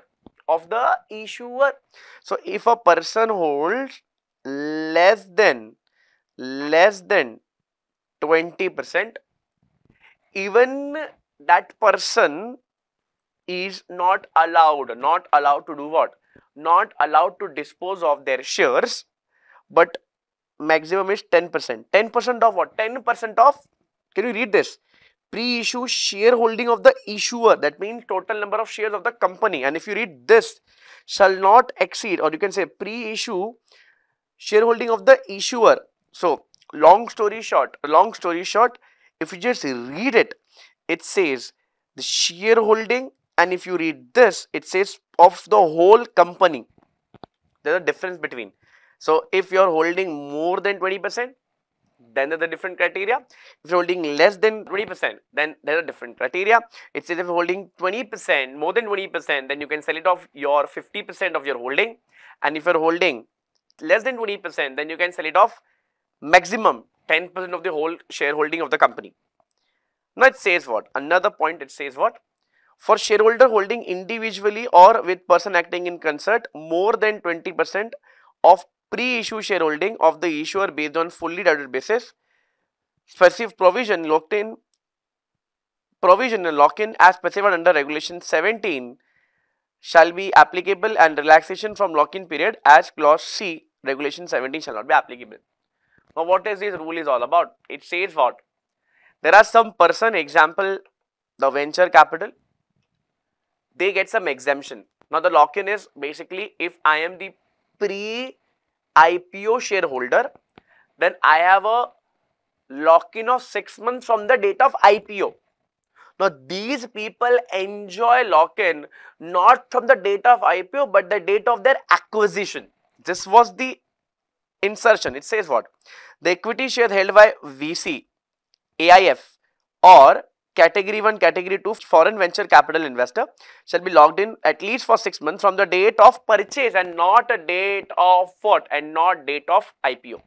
So if you are coming up with this regulation 6.2, then this exemption will be not available to you. So these two regulation was hand on hand together. So let us quickly again jump to the next important one. Again, I will be giving you short notes that will be at the end of this book. I will be providing that rough handwritten notes in the chat box so that you can use it. The next important point is what it is on refund of application money. So it says what? In the event of non-receipt of minimum subscription. So if you have not received the minimum subscription, that is 90%, then all the application money which will be refunded within 4 days. Previously it was 15 days, now it is changed to 4 days. Now it says what? Next, again this is very simple. Next is release of subscription money. Now it says what? In case issuer fails to obtain listing or trading permission. Let's take an example. We have already took the permission of the stock exchange. It is called as in principle approval. On the basis of in principle approval, we have started the procedure. But in any case, the stock exchange has cancelled that permission. In that case, whatever money I have received, again I have to refund it within 4 days. Previously it was 7-8 days. Now everything is being changed. Now everything is 4 days. So it says what? Through a verifiable means, entire money within 4 days, earlier it was 7, to receive intimation of the stock exchange rejecting the application for listing of specified security. And if any such money is not repaid within 4 days, earlier it was 8, after the issuer become liable to repay, the issuer and every director of the company who is officer in default shall be, on the expiry of 4th day, be jointly and severally liable to pay 15% per annum. Now, the whole thing is that they have streamlined it. Now, we are not at all required to memorize different days. We are just required to remember what? Basic days of 4 days. Now, it says what? Period of subscription. Now, we have an amendment. It says amendment is on rights issue. Period of subscription. Now, amendment is on right issue. It says what? Now, you can open minimum for 7 days and maximum for 30 days. Previously, it was 15 days minimum. So, the number of days has been changed. Again, this is very simple. Now, it says what? It says eligibility requirement for further public offer. Further public offer. It says what? An issuer shall be eligible to make further public offer if it has not changed its name in last 1 year immediately preceding the date of filing the relevant offer document. Again, this information is not an amendment, it's just an information. Provided if an issuer has changed the name in last 1 year period, the immediate preceding the date of filing the relevant offer document, such issuer shall make further offer if at least 50% of the revenue for the preceding 1 year has been earned in that activity. So again, this was there in our notes. I have already covered in the regular lectures. This is not an amendment. Second, let us read it. It says, an issuer not satisfying the conditions stipulated in proviso of sub-regulation 1 shall make a further public offer only if the issue is made through the book building and the issuer undertakes to allot 75% of the net offer to the qualified institutional buyer and refund all the subscription money if he fails to make. Again, there is no change. The guys, there was a mistake in the module that has been rectified by this amendment. Not an amendment, but just an update. The next important is issuer ineligible. Who all people will be ineligible to make a preferential issue? Let us understand that. First point, it says amendment for regulation 159(1). It says what? Preferential issue specified security shall not be made to any person who has sold or transferred an equity shares during 90 trading days. Now, previously the rule was, if you are planning, let's take an example, if I want to allot shares to Mr. X, there should be no transaction of that share in last 6 months. Now, the number or the days has been reduced to 90 days. Next is 159(4). It says what? The issuer shall not be eligible to make preferential issue if it has any outstanding dues to the board, stock exchange or depository. So, long story short, if any dues is pending toward all this regulatory body, then again you are not allowed to do preferential issue. It says what? However, this shall not be applicable in the case where the outstanding dues are subject matter of pending appeal or proceeding. So, if the case is ongoing in any code of law, then even if you don't pay this, it is fine. Next is, again, it is on condition for preferential issue. It says what? The issuer has made an application seeking in principle approval to the stock exchange where its equity are listed on the same day when the notice has been sent to respect to general meeting seeking the shareholder approval by the way of special resolution. It says what? The day you will send notice to shareholder, on that day itself, make sure you are sending an application for in principle, so that we will be giving a 21 days notice. Shareholder will come and will take special resolution. Till that time, we will receive the in principle approval from the stock exchange. So, the long story short, the main part is the day you are sending the notice for the meeting, on the same day you will be filing for in principle approval. Now the next point is what? It says tenure for convertible security. Sir, what is the concept? Concept is tenure. Let's understand with a very simple thing. What shall be the tenure? So it says upon the exercise. So if a person exercise the option by the allottee to convert the convertible security, then it says company have to allot within 15 days. So if they have exercised, then within 15 days allotment should be done. Easy? Okay. These are very small amendments. Again, some of the amendments are not there in your syllabus as well. It says what? Amendment of regulation 163(2) says what? The issuer shall place a copy of certificate of practicing company secretary before the general meeting to the shareholder considering that the proposed preferential issue, certifying that issue has been in accordance with the rules and regulation prescribed. That means on the general meeting, we have to prepare a certificate. Before that, we have to prepare a certificate by PCS. Whenever PCS come, you should be happy. Reason being, we will be getting more work. So PCS will be approving it, making a report which will be stated that we have followed all the rules and regulation related to preferential issue, and that will be submitted to shareholders. Again, simple one. Again, it says amendment in 163(3). It says what? Specified securities may be issued on preferential basis for consideration other than cash. Sir, we are issuing shares on preferential basis, but other than cash. How is it allowed? Law says it is allowed only in the case of swap. So it says what? Provided the consideration other than cash shall be comprised only the swap of shares. So long story short, sir. So if we are planning to give shares on preferential basis, if we are planning to give shares on preferential basis, guys need to understand, then one need to do what? One need to only do other than cash only in case of swap. Again, the valuation and everything will be done by the registered valuer.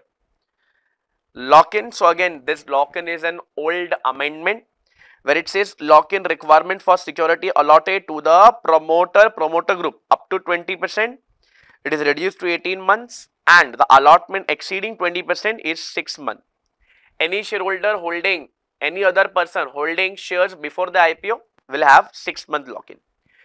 Previously it was 1 year, now they have reduced it. Now it says pledge of lock-in security. Now this is a very important and very beautiful concept. It says what? Regulation 167A says what? Specified security kept SR equity held by the promoter and the locked in under the provision of this regulation may be pledged as collateral for a loan granted by scheduled commercial bank or public financial institution or a systematic important non-banking finance company or a housing finance company. I will tell you what is this rule. It says, provided, my question is, my locked in shares, I am the promoter of the company, my locked in shares, can I keep those shares as collateral? Answer is yes, you can keep.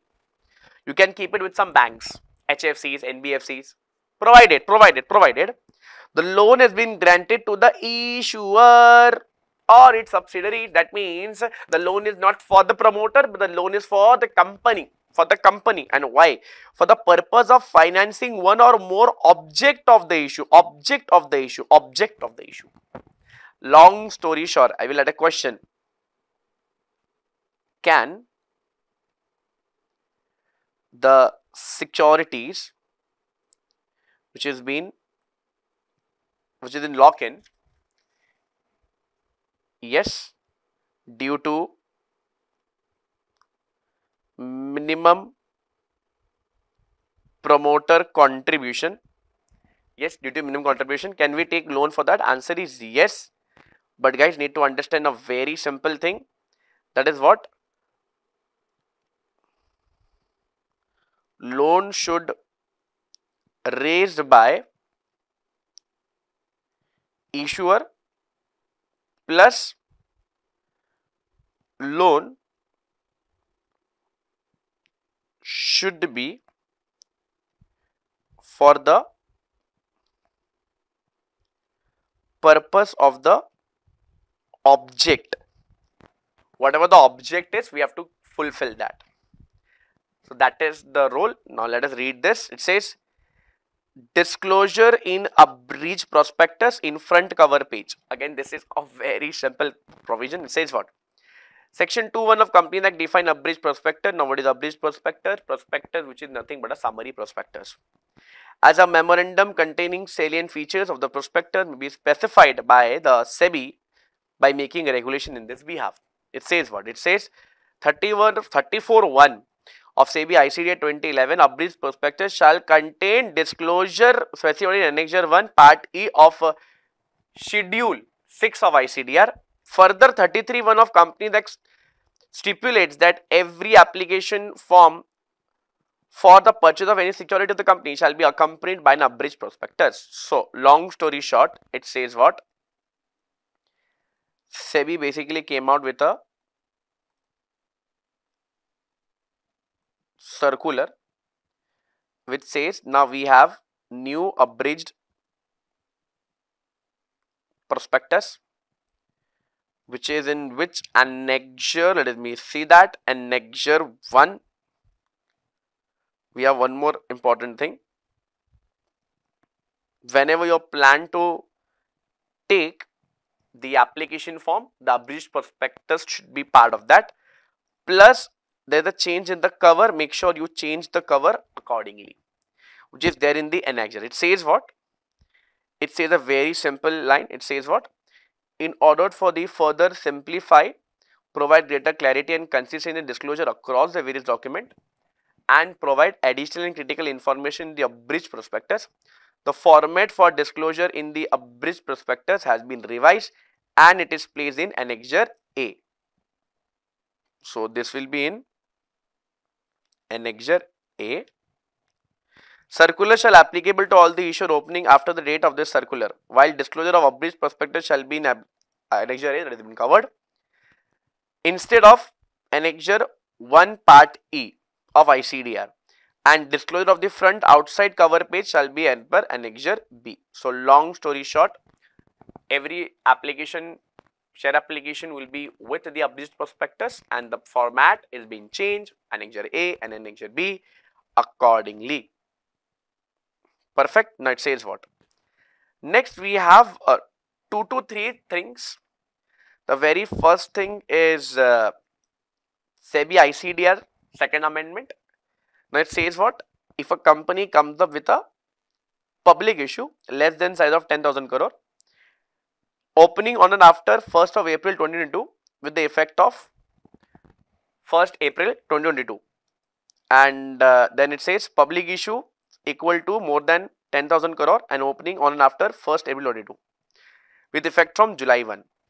Now guys, long story short, they have basically applied some, it says what? It says SEBI notified which shall come into force some amendments in regulation this. These are the amendments. First, the amendment will be applicable to less than 10,000 crore, which is effective from 1st of April. Rest of the amendments will be applicable to more than 10,000 crore, but effective from July 1. Long story short, we are recording this video for December 2022 examination. Ultimate in practical and real life, it is already been applied. Yes.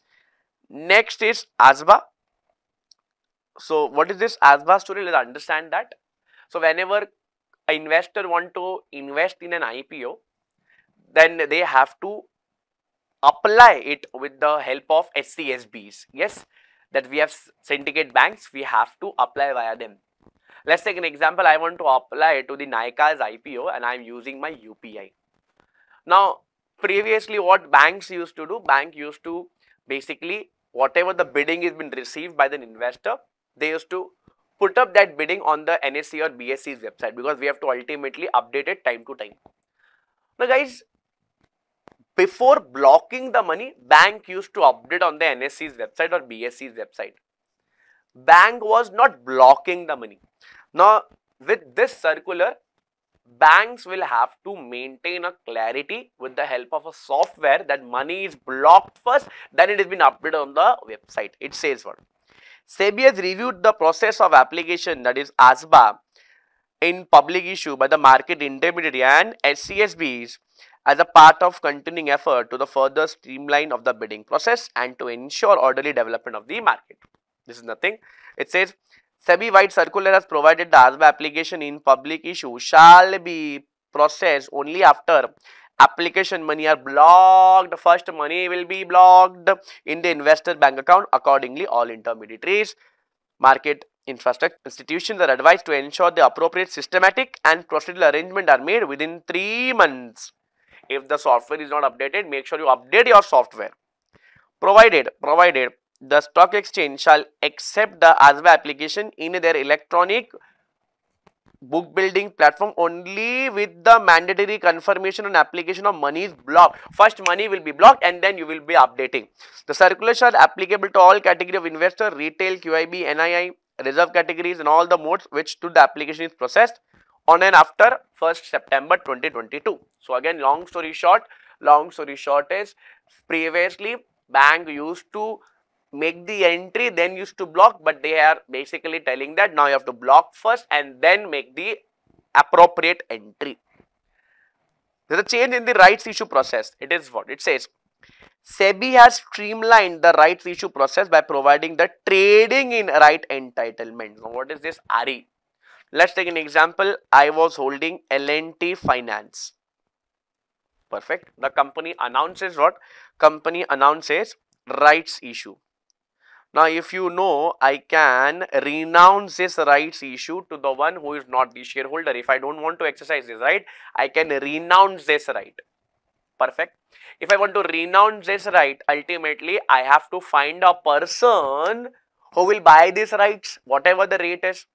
Now, guys, need not to worry about this. This right entitlement will be traded on the recognized stock exchange. If you don't want to buy shares under the right issue, need not to worry, you can sell it off to a person.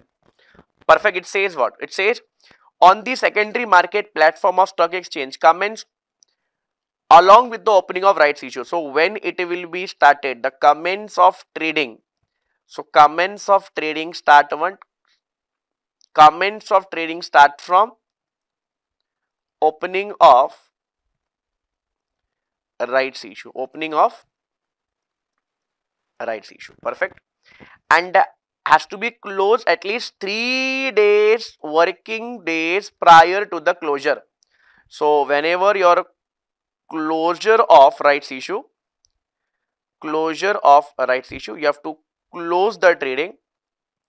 You have to close the trading 3 days prior. Now why? Whosoever buy that right entitlement, they will ultimately exercise their right in that 3 days.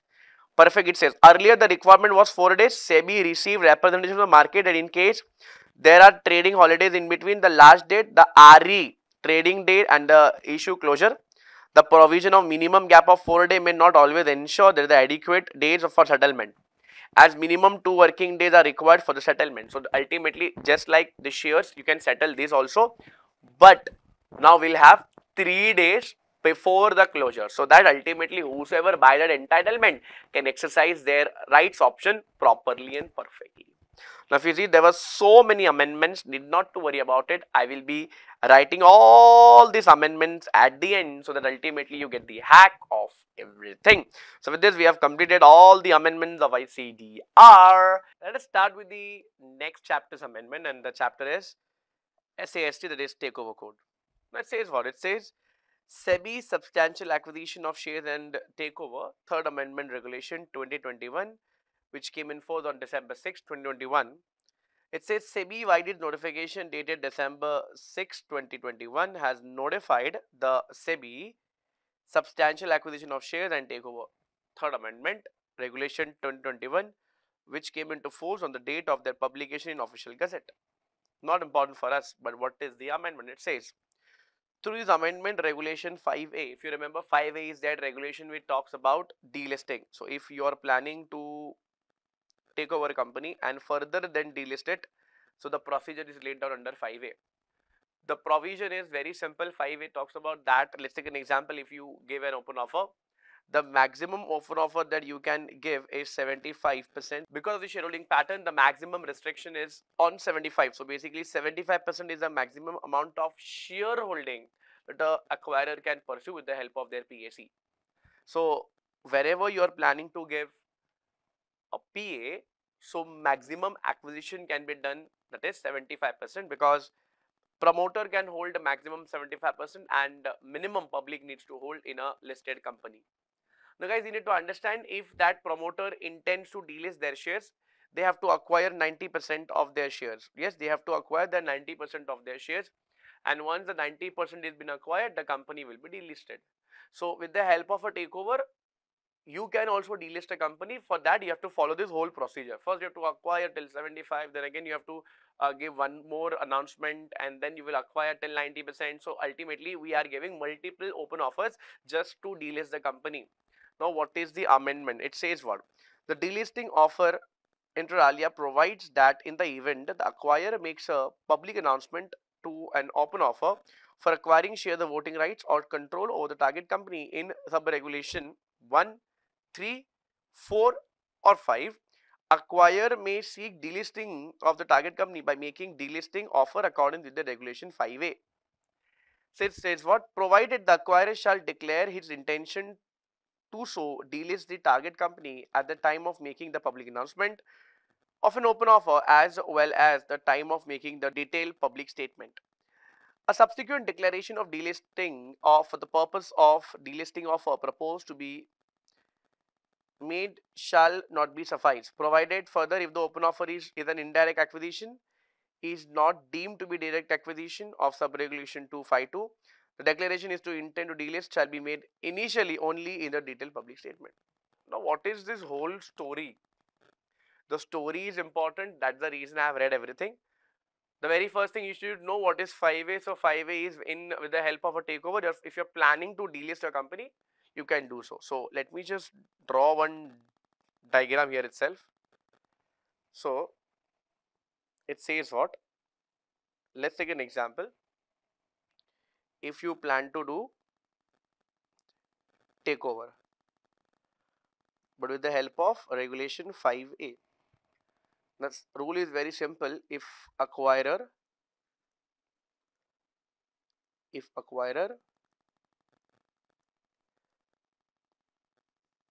gives an open offer, so the max they can hold is public shareholding pattern they have to follow, right?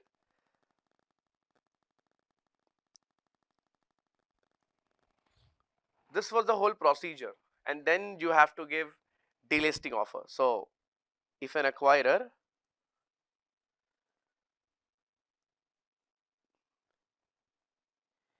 intends to acquire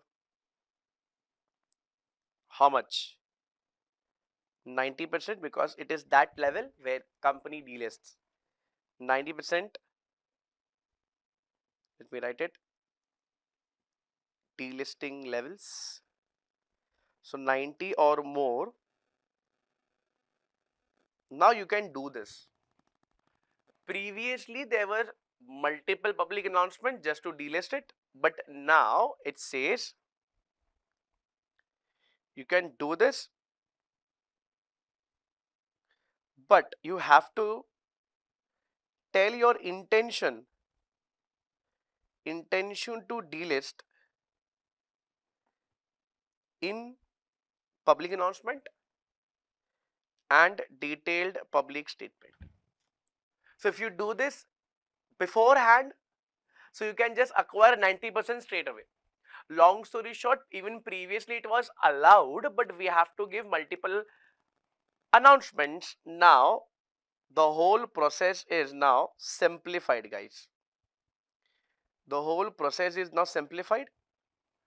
Previously where we have to give multiple announcements, now if you're planning to delist it, you can straight away acquire 90 or more, and deletes the company accordingly. So this is a very beautiful amendment about delisting. They have just made it simple. It says what? Under the earlier framework, if an open offer is triggered, compliance with the takeover regulation in an incoming acquired holding above 75 or perhaps even 90. However, to ensure the compliance with SCRA regulation, that is public shareholding requirement, the acquirer would be forced to first hit its stake down to 75 as SEBI delisting equity shares regulation 2021 would not let the acquirer even attempt to delist unless holding first brought down to 75. Such directional contradictory transaction in a sequence pose a complexity in the takeover of a listed company, especially where the acquirer desires to get the company delisted pursuant to takeover. So now at a stretch you can acquire and delist it, but you have to intend it. You have to make sure your intention is very clear in the DPS and public announcement. Now guys, this two important regulation what you can see, these are not important. Why? Because it is not there in your syllabus. So ultimately they have mentioned it in our supplement, but it is not there in our syllabus of CS Executive. So we're not covering it. Ultimately there is only one amendment related to takeover. Let us quickly discuss the basic amendments which is related to securities, market and intermediaries. It's a very beautiful chapter because ultimately we will able to learn such a huge type of concept where different type of intermediaries are discussed. Now the amendments are very simple and small and very easy. Let us quickly jump into the very first amendment. It says SEBI Depositories and Participant Amendment Regulation 2022, which came into effect on Feb 23, 2022. So date is not at all important. Let us understand what is the amendment. It says SEBI has notified SEBI Depository and Participant Amendment Regulation 2020, which shall be come into force on the date of their publication in the official gazette. Again, that is not important. Now, what is the amendment? Amendment is in this regulation number, and what is that? It says SEBI Depository and Participants Regulation 2018. Why this amendment?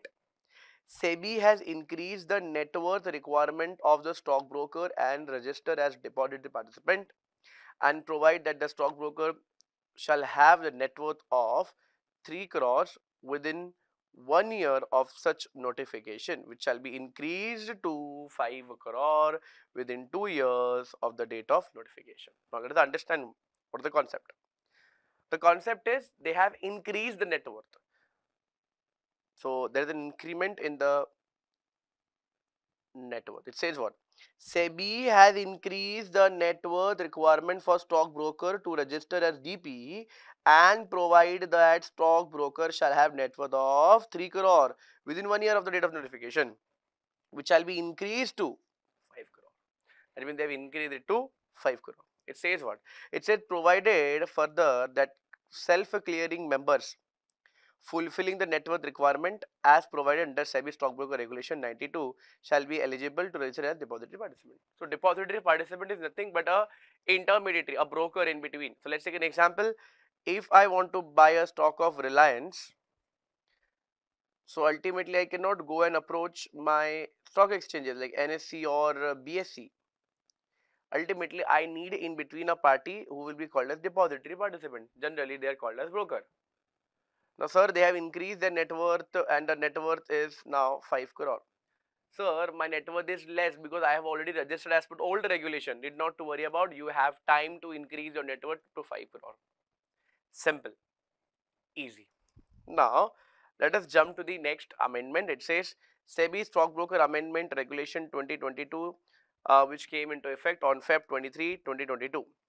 SEBI has notified that SEBI Stockbroker Amendment Regulation 2022 shall come into force on the date of publication of official gazette. Again, not important this first line because they are just telling what will be the effective date. It says what? Now it says new clause is been added. And what is that? It says professional clearing member. Professional clearing member has been inserted in the regulation which means the member having clearing and settlement rights in any recognized stock exchange, or you can say clearing corporation, but not having trading rights in any recognized stock exchange. Now, what is this basic meaning? Every stockbroker, guys, every stockbroker is not only a trading member but also clearing member. Now, what is clearing member? Let's take an example. If I want to buy a stock, then how it will be cleared? Ultimately, my cash will be debited and in my demat account the shares will be credited. These all things are nothing but clearing corporation's work, and it has been done by the clearing members. Example, my stockbroker is also a clearing member plus a trading member. Trading member means whenever I buy any stock, my broker will help me to buy the stock because they are a trading member. Clearing member are the one who basically clear the stock and makes the payment to the party. So ultimately, if I am buying Reliance today, my amount will be debited from my trading account and the shares will be credited in my demat account. These are all nothing but the clearing task, which has been done by the broker itself. Now we have one more important concept which has been introduced as per this regulation or amendment. It says professional clearing members. Professional clearing member are those bodies, or you can say are those people who will be exclusively into this business of clearing and not trading. So it says they will be not having any trading rights, but they will be having power to settle the stocks. So ultimately, important concept, that is professional clearing members will not have trading rights, but yes, they will be having a power to do what? To basically make sure to clear your stocks. Now guys, you don't know this or not, but stock exchanges have their own clearing companies. Example, you can go and search BSE Clearing Corporation. This is nothing but the BSE's Clearing Corporation's company. So whatever transaction take place on BSE, it has been cleared by BSE. However, you should be member of that company as well. So next amendment, again it's a very simple amendment. And what is that amendment? So they have just included some basic words. Let us understand that. And what is that? SEBI Custodian Amendment Regulation 2022, which says SEBI has notified SEBI Custodian Amendment Regulation 2022, which shall come into force on the date of their publication in the official gazette. And what is that? It says Regulation 2E, the definition of custodial services is amended. Custodial services is amended. And what is that? Custodial services in relation of securities or goods of a client or gold related instrument. Now they have added silver or silver related instrument. Now I don't know this or not, but previously gold, there are various instruments. Everybody wants to buy gold. That's the reason physical gold has been demanded high in India. But you guys need to make sure government is trying to cut down that demand by offering various type of instrument which is replica of gold. So guys, let's take an example. If I want to accumulate gold, I can buy gold in the form of e-gold, or I can buy gold with the help of sovereign gold bonds. Now guys, I actually don't buy golds, but I hold the underlying. Whenever the gold rate increases, my bond or my instrument rate has been increased. Similarly, we have ETFs. What is ETF? Exchange Traded Fund. Exchange Traded Fund. Now, what is ETF? Exchange Traded Fund means what? Exchange Traded Fund means a very simple thing, guys. Come on, everybody. That means my funds will be traded on the next stock exchange. Whenever I want to buy, I can buy. Whenever I want to sell, I can sell on the market, provided there should be a buyer and seller in the market. Now, guys, just like gold, now various companies have introduced their silver related instrument. Example, you can say go and check it out, the Reliance, or you can say the Nippon company, the AMC's asset management company has issued all these ETF. We have Nifty Bees as well. So Nifty Bees is nothing but ETF on Nifty. Similarly, we have silver related instrument, we have gold related instrument. Now law says the custodial services not only include gold and gold related instrument, but also silver or silver related instrument which is being held by the mutual fund or title deeds or real estate asset held by the real estate mutual fund scheme in accordance with the SEBI Mutual Fund Regulation 1996. Means what? The safekeeping of such securities, goods, gold or gold related instrument, silver or silver instrument. So we've added silver here. Title deeds or real estate assets providing services of incidental debt. What is incidental debt to? Related to that. Incidental means related to that. So now we are adding up some basic services. Next is what? Next is Regulation 8, which specifies procedure and to grant certificate. So again, this is the procedural work. A custodian holding a certificate of registration as on the date of commencement of the Securities Exchange Board Custodian Amendment Regulation 2022 may provide custodian services in respect of silver and silver related instrument held by mutual fund only after taking prior approval of the board. So if you want to hold silver and silver related instrument, then you have to take permission from SEBI. Board means SEBI. Perfect. So again, this amendment was again very simple. So let me just quickly revise. First amendment says what? First amendment is increase in the net worth. Second amendment was professional trading, or you can say the clearing member. So professional clearing member will have no trading right, but yes, having clearing powers. Then we have a custodian amendment, and the amendment, it is included some silver related products, and if you want to do or want to hold silver related instrument, then you take prior approval of the board. Now it says what? SEBI Debenture Trustee Amendment Regulation 2022. It is on April 11, 2022. It says what? SEBI on April 11, 2022 has notified SEBI Debenture Trustee Amendment Regulation 2022. So the date is not important for us, which shall come into force on the date of their publication in the official gazette. So these all things are not important for us. Why this notification? SEBI has amended the provision of Debenture Trustee Regulation 93 to align with the framework and terminology with the respect of security cover, wherein in the term asset cover has been substituted. So already we have discussed what is security cover. So I hope you know that whenever company take, or you can raise money with the help of debentures, we used to keep security cover. Now it has been replaced with the help of an asset cover. Now whenever I say asset cover, that whatever the amount is been raised by the company, example 100 rupees, now the asset cover will be not 100 rupees but amount which is more than 100 rupees, so that the principal also can be covered. So again, this was a very simple easy amendment. If you want, just I will just write the notes as well, so that ultimately you have the hack of these things. So I will just write a note of it. So before, one day before the exam, you can just read all those things. You can just pause the video and you can take the screenshot, or else I will be providing you the downloaded stuff in the comment box. So I will be writing up. So you know, don't waste your time by seeing what I'm writing. Instead, you can just take a screenshot, or you can download the file accordingly. Let us start with the amendment of the next chapter. Now it is what? It says amendment which is related to structure of capital market. Now guys, this chapter is one of the important chapter. Reason being, it comes into part B of your subject. Now it says what? Very first point, it says SEBI Portfolio Investors Amendment Regulation 2022, which came into force, that is January 14, 2022. SEBI White's notification dated January 14, 2020 has amended the provision of SEBI Foreign Portfolio Investor Regulation 2019. So again, till this line it is not at all important, because it says the effective date when it has been come in force. It says the amendment enables SEBI to generate unique registration number of foreign portfolio investors on receiving the basic details of the applicant seeking FPI registration from either of SEBI registered depositories. Long story short, if a FPI wants to register in India, now you will be getting up a unique registration number. In a similar fashion and similar way, whenever you order anything, be it a Paytm or Amazon or Flipkart, you get your order ID, so that the tracking and everything can be done in a very easy way.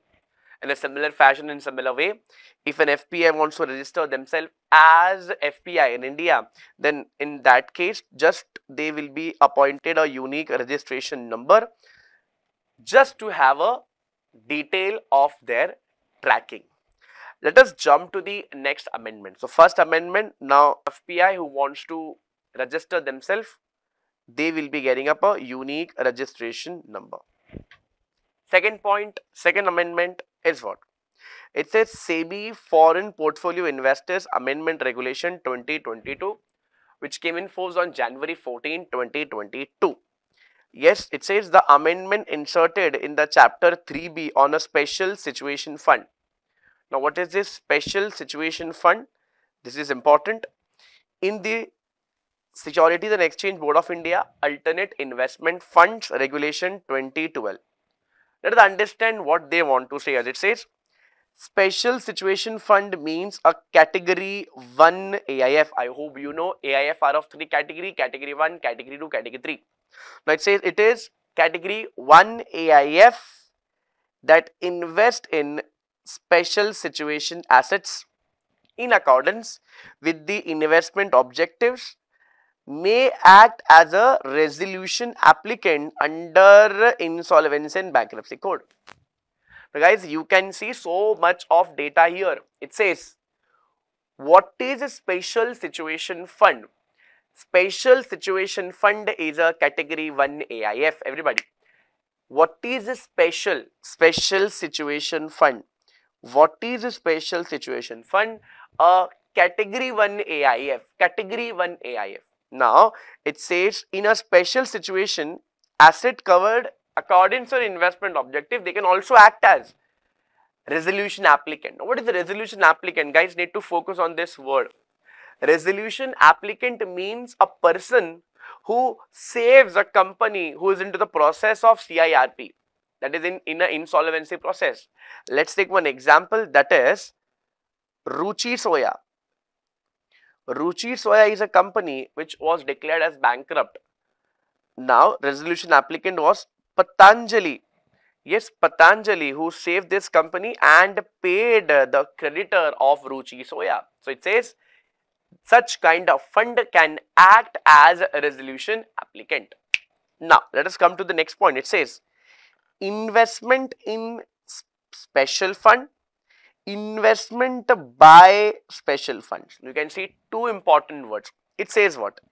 Each scheme of special situation fund shall have a corpus as may be specified by SEBI. So, not important. It says special situation fund shall be accept from the investor an investment of such value as may be prescribed. Now, it says special situation fund shall not accept investments from any other alternative investment other than special situation fund. So, long story short, it says where the money will be coming from. Where this money will be used? It says special situation fund shall be invest only in the special situation assets and may act as a resolution applicant, under which law, sir? Under Insolvency and Bankruptcy Code 2016. Now it says what? However, the special resolution, or you can say the special situation fund, shall not invest where? In its associate or units of any other AIF other than units of special situation fund. So, you are not allowed to invest in any other AIF other than special situation fund. Also, unit of special situation funds managed or sponsored by its manager or associate. So, ultimately, you are not at all allowed to invest in your related party. Now, it says what? The amount. So, it says each special scheme or each scheme of should have a corpus of at least 100 crore. So, the corpus should be 100 crore.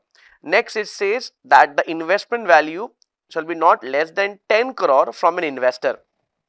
It says in case it is an accredited investor, the SSF shall accept an investment value not less than 5 crore. Sir, what is accredited investor? Registered investor. Further, in case investor who are employee or director of such SSF, then they can do the investment of minimum 25 lakh. It says SSF intending to act as a resolution applicant.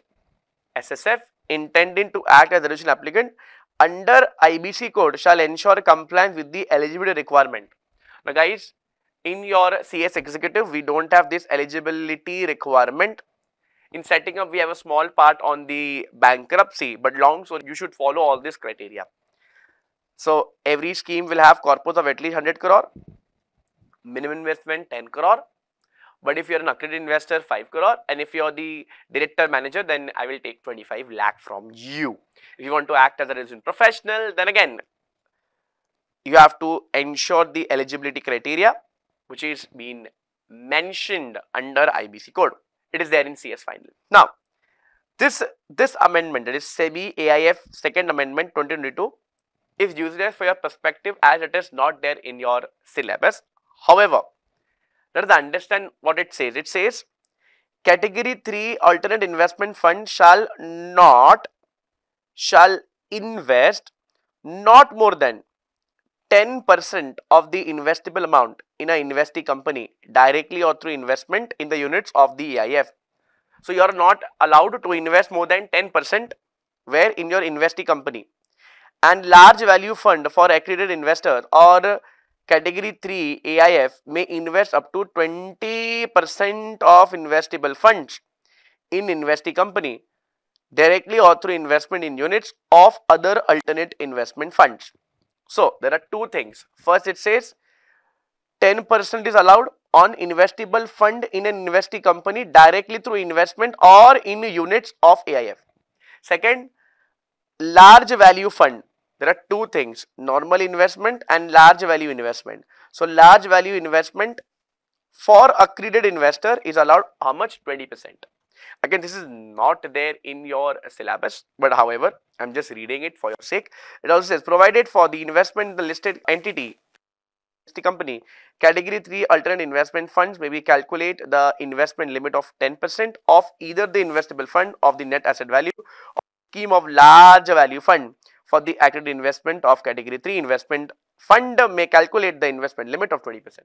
Long story short, this 10-20%, I will be giving you the gist what they want to say us. So, there are very minimal amendments what you can see. Let me just write here. This was which chapter's amendment we are discussing. Let us quickly go and check. I think it is intermediaries what we were discussing now. So, this has all been done. Intermediaries done. Okay, so we were discussing about the structure of capital market. So, let me just quickly make a note for this. So, let me just write it here. So, it says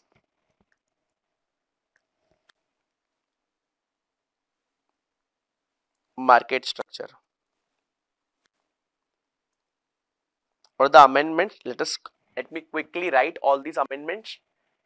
Till that time, you can just fast forward the video into 1x speed. Perfect.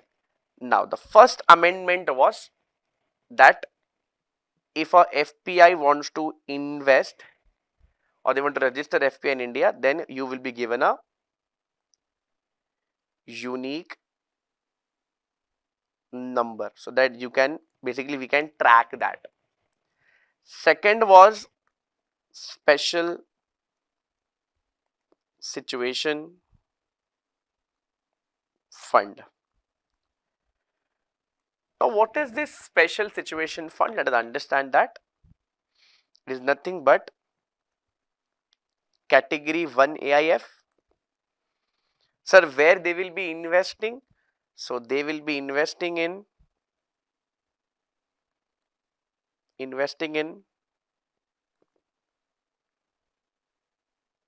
special situation assets. One thing that need to be taken care of, they can also act as resolution applicant. They can also act as resolution applicants. Simple. Also, the investment in SSF will be having the corpus of minimum 100 crore and every investor, the investment amount, the minimum investment amount is 10 crore. For accredited investor, it is 5 crore.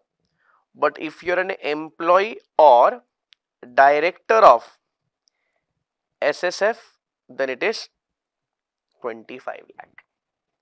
Simple. Also, where they will be investing? So, by SSF, where they will be investing? So, they will be investing in special situation assets. So, they will be investing in that, plus can act as resolution applicant, but you're not allowed to do what? So, not allowed to invest in your associate companies, units of other AIF, not allowed, unit of not allowed, other than SSF. So, that is also an important criteria.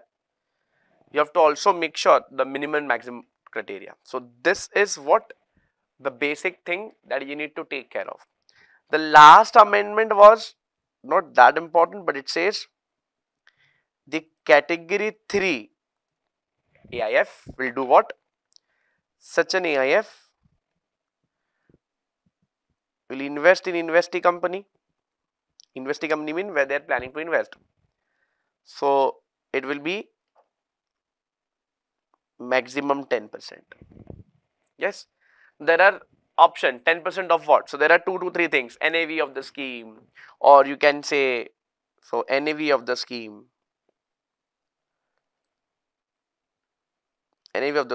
also they have investment or investable fund.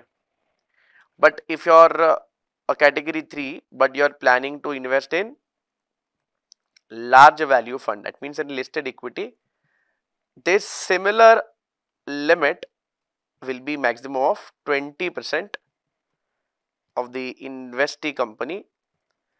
It can be either 20% of investable fund, or you can say the NAV of the scheme.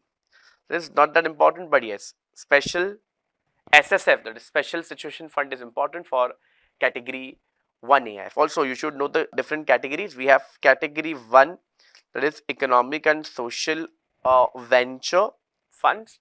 They invest, the major motive is to invest there. Now, we have category 3, which invest in complex, or you can say the startup, diverse business models. Then we have category 2. So, category 2 is the one who doesn't cover in 1 and 3, they cover in category 2. So, this was an important amendment for market structure. Let us hop into the next chapter. Now, at the end, let us discuss the amendment related to SEBI Listing Obligation and Disclosure Requirement Regulation 2015. It is LODR, and says what? Let us quickly understand, because this is one of the simplest chapter. It says SEBI Listing Obligation and Disclosure Requirement Amendment Regulation 2022, which came in force on January 24, 2022. Says that SEBI, widened its notification dated 24 January 2022, has amended the provision of SEBI Listing Obligation Disclosure Requirement Regulation 2015, which shall come into force on the date of their publication in the official gazette. Says what? The amendment inter alia provide that the listed entity shall ensure approval of the shareholder for the appointment of the person on the board or as a manager in the next meeting or within the period of 3 months from date of appointment, whichever is earlier. So, what is this amendment? Need not to worry, I have just made it a shortcut for you all guys. Before the examination, if you read it, voila, your amendments are done. So, here you go. Here are the amendments. Where it is? Here you go. It says what? Person appointed as manager. If you want to appoint a person or a manager or director, then you can do so by taking the approval of shareholder. Sir, within what is the time frame? So, it says within 3 months or next AGM, whichever is earlier. Simple. So, let us again go back and read the provision, and then we'll read it, simplify.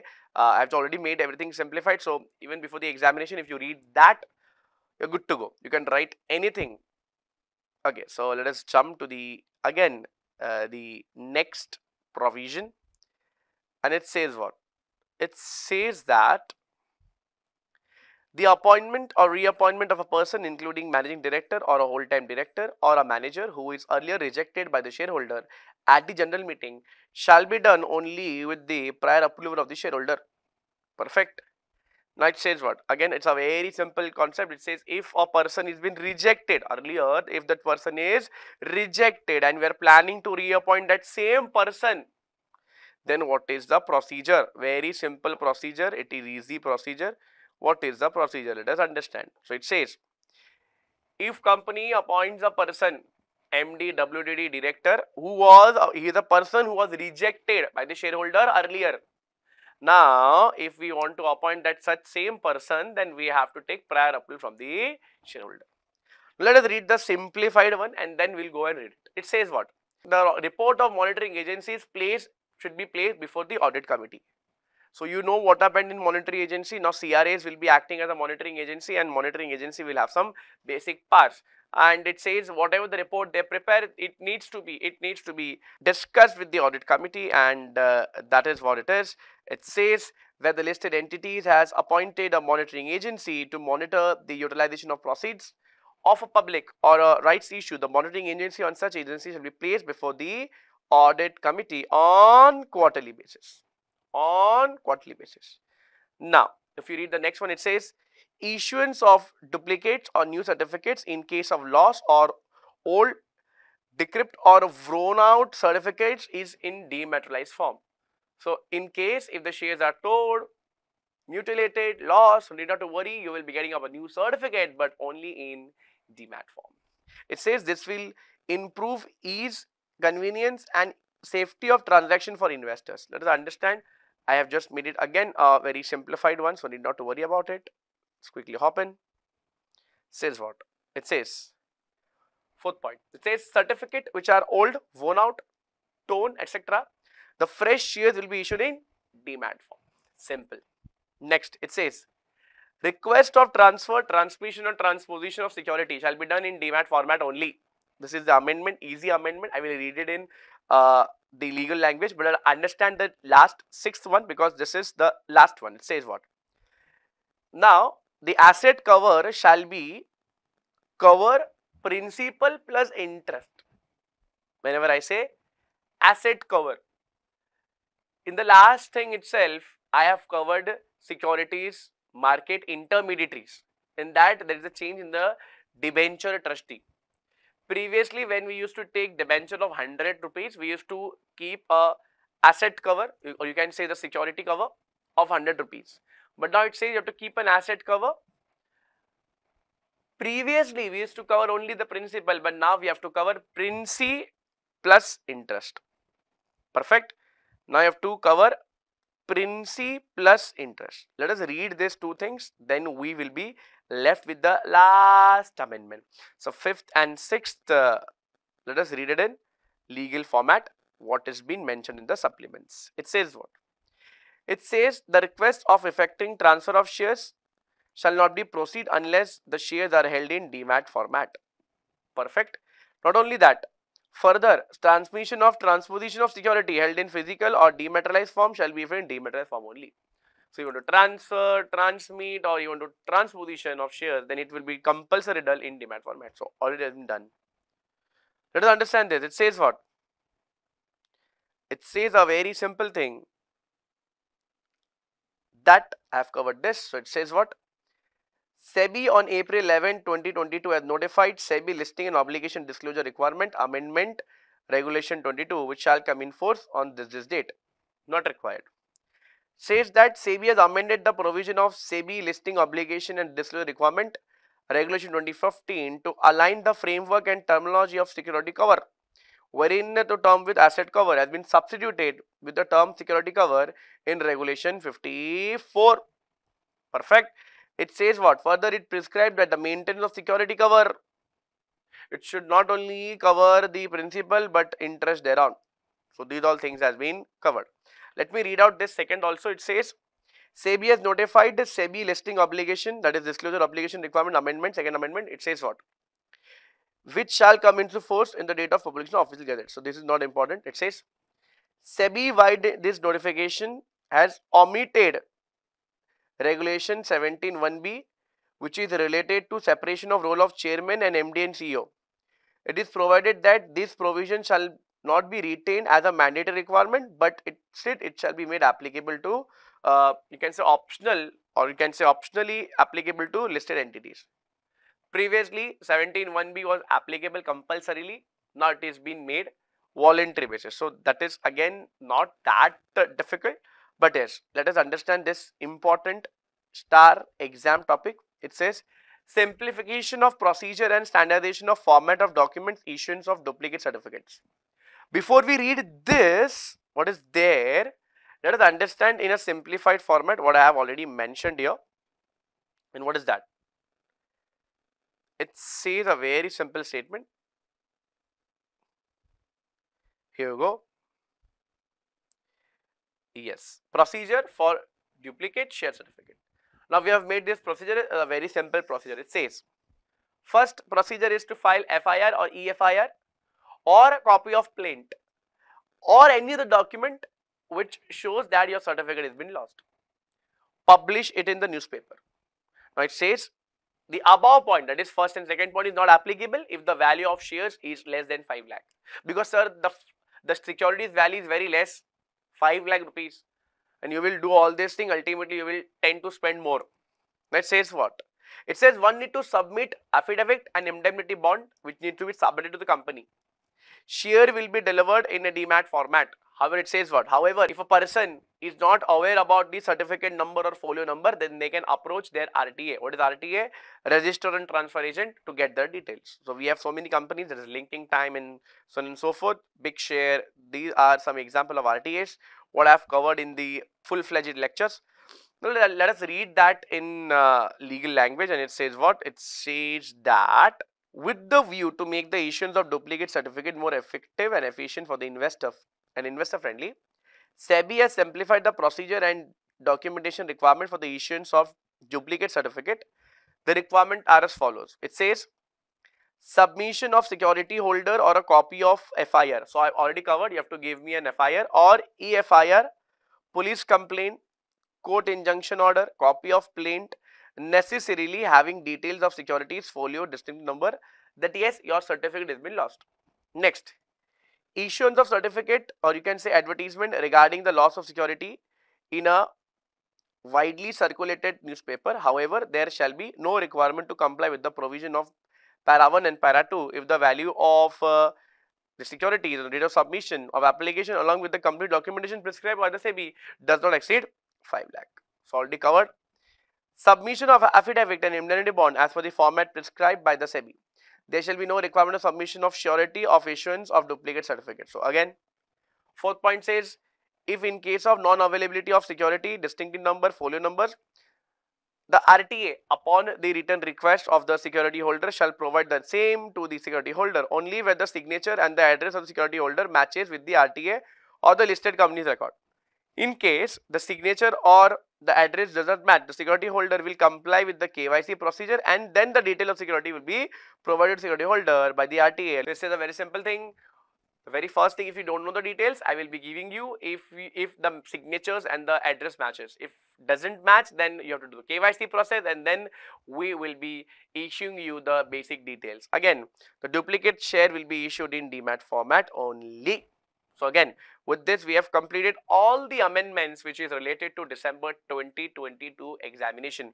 My sincere request is to watch this video in 1.25 speed or 1.5x speed so that you can cover these things very quickly. Again, I will be attaching all the amendments what you can see in a simplified format even before the examination. If you read that, it is suffice, you're good to go guys. So make sure you have this amendment sheet. I will be pinning up.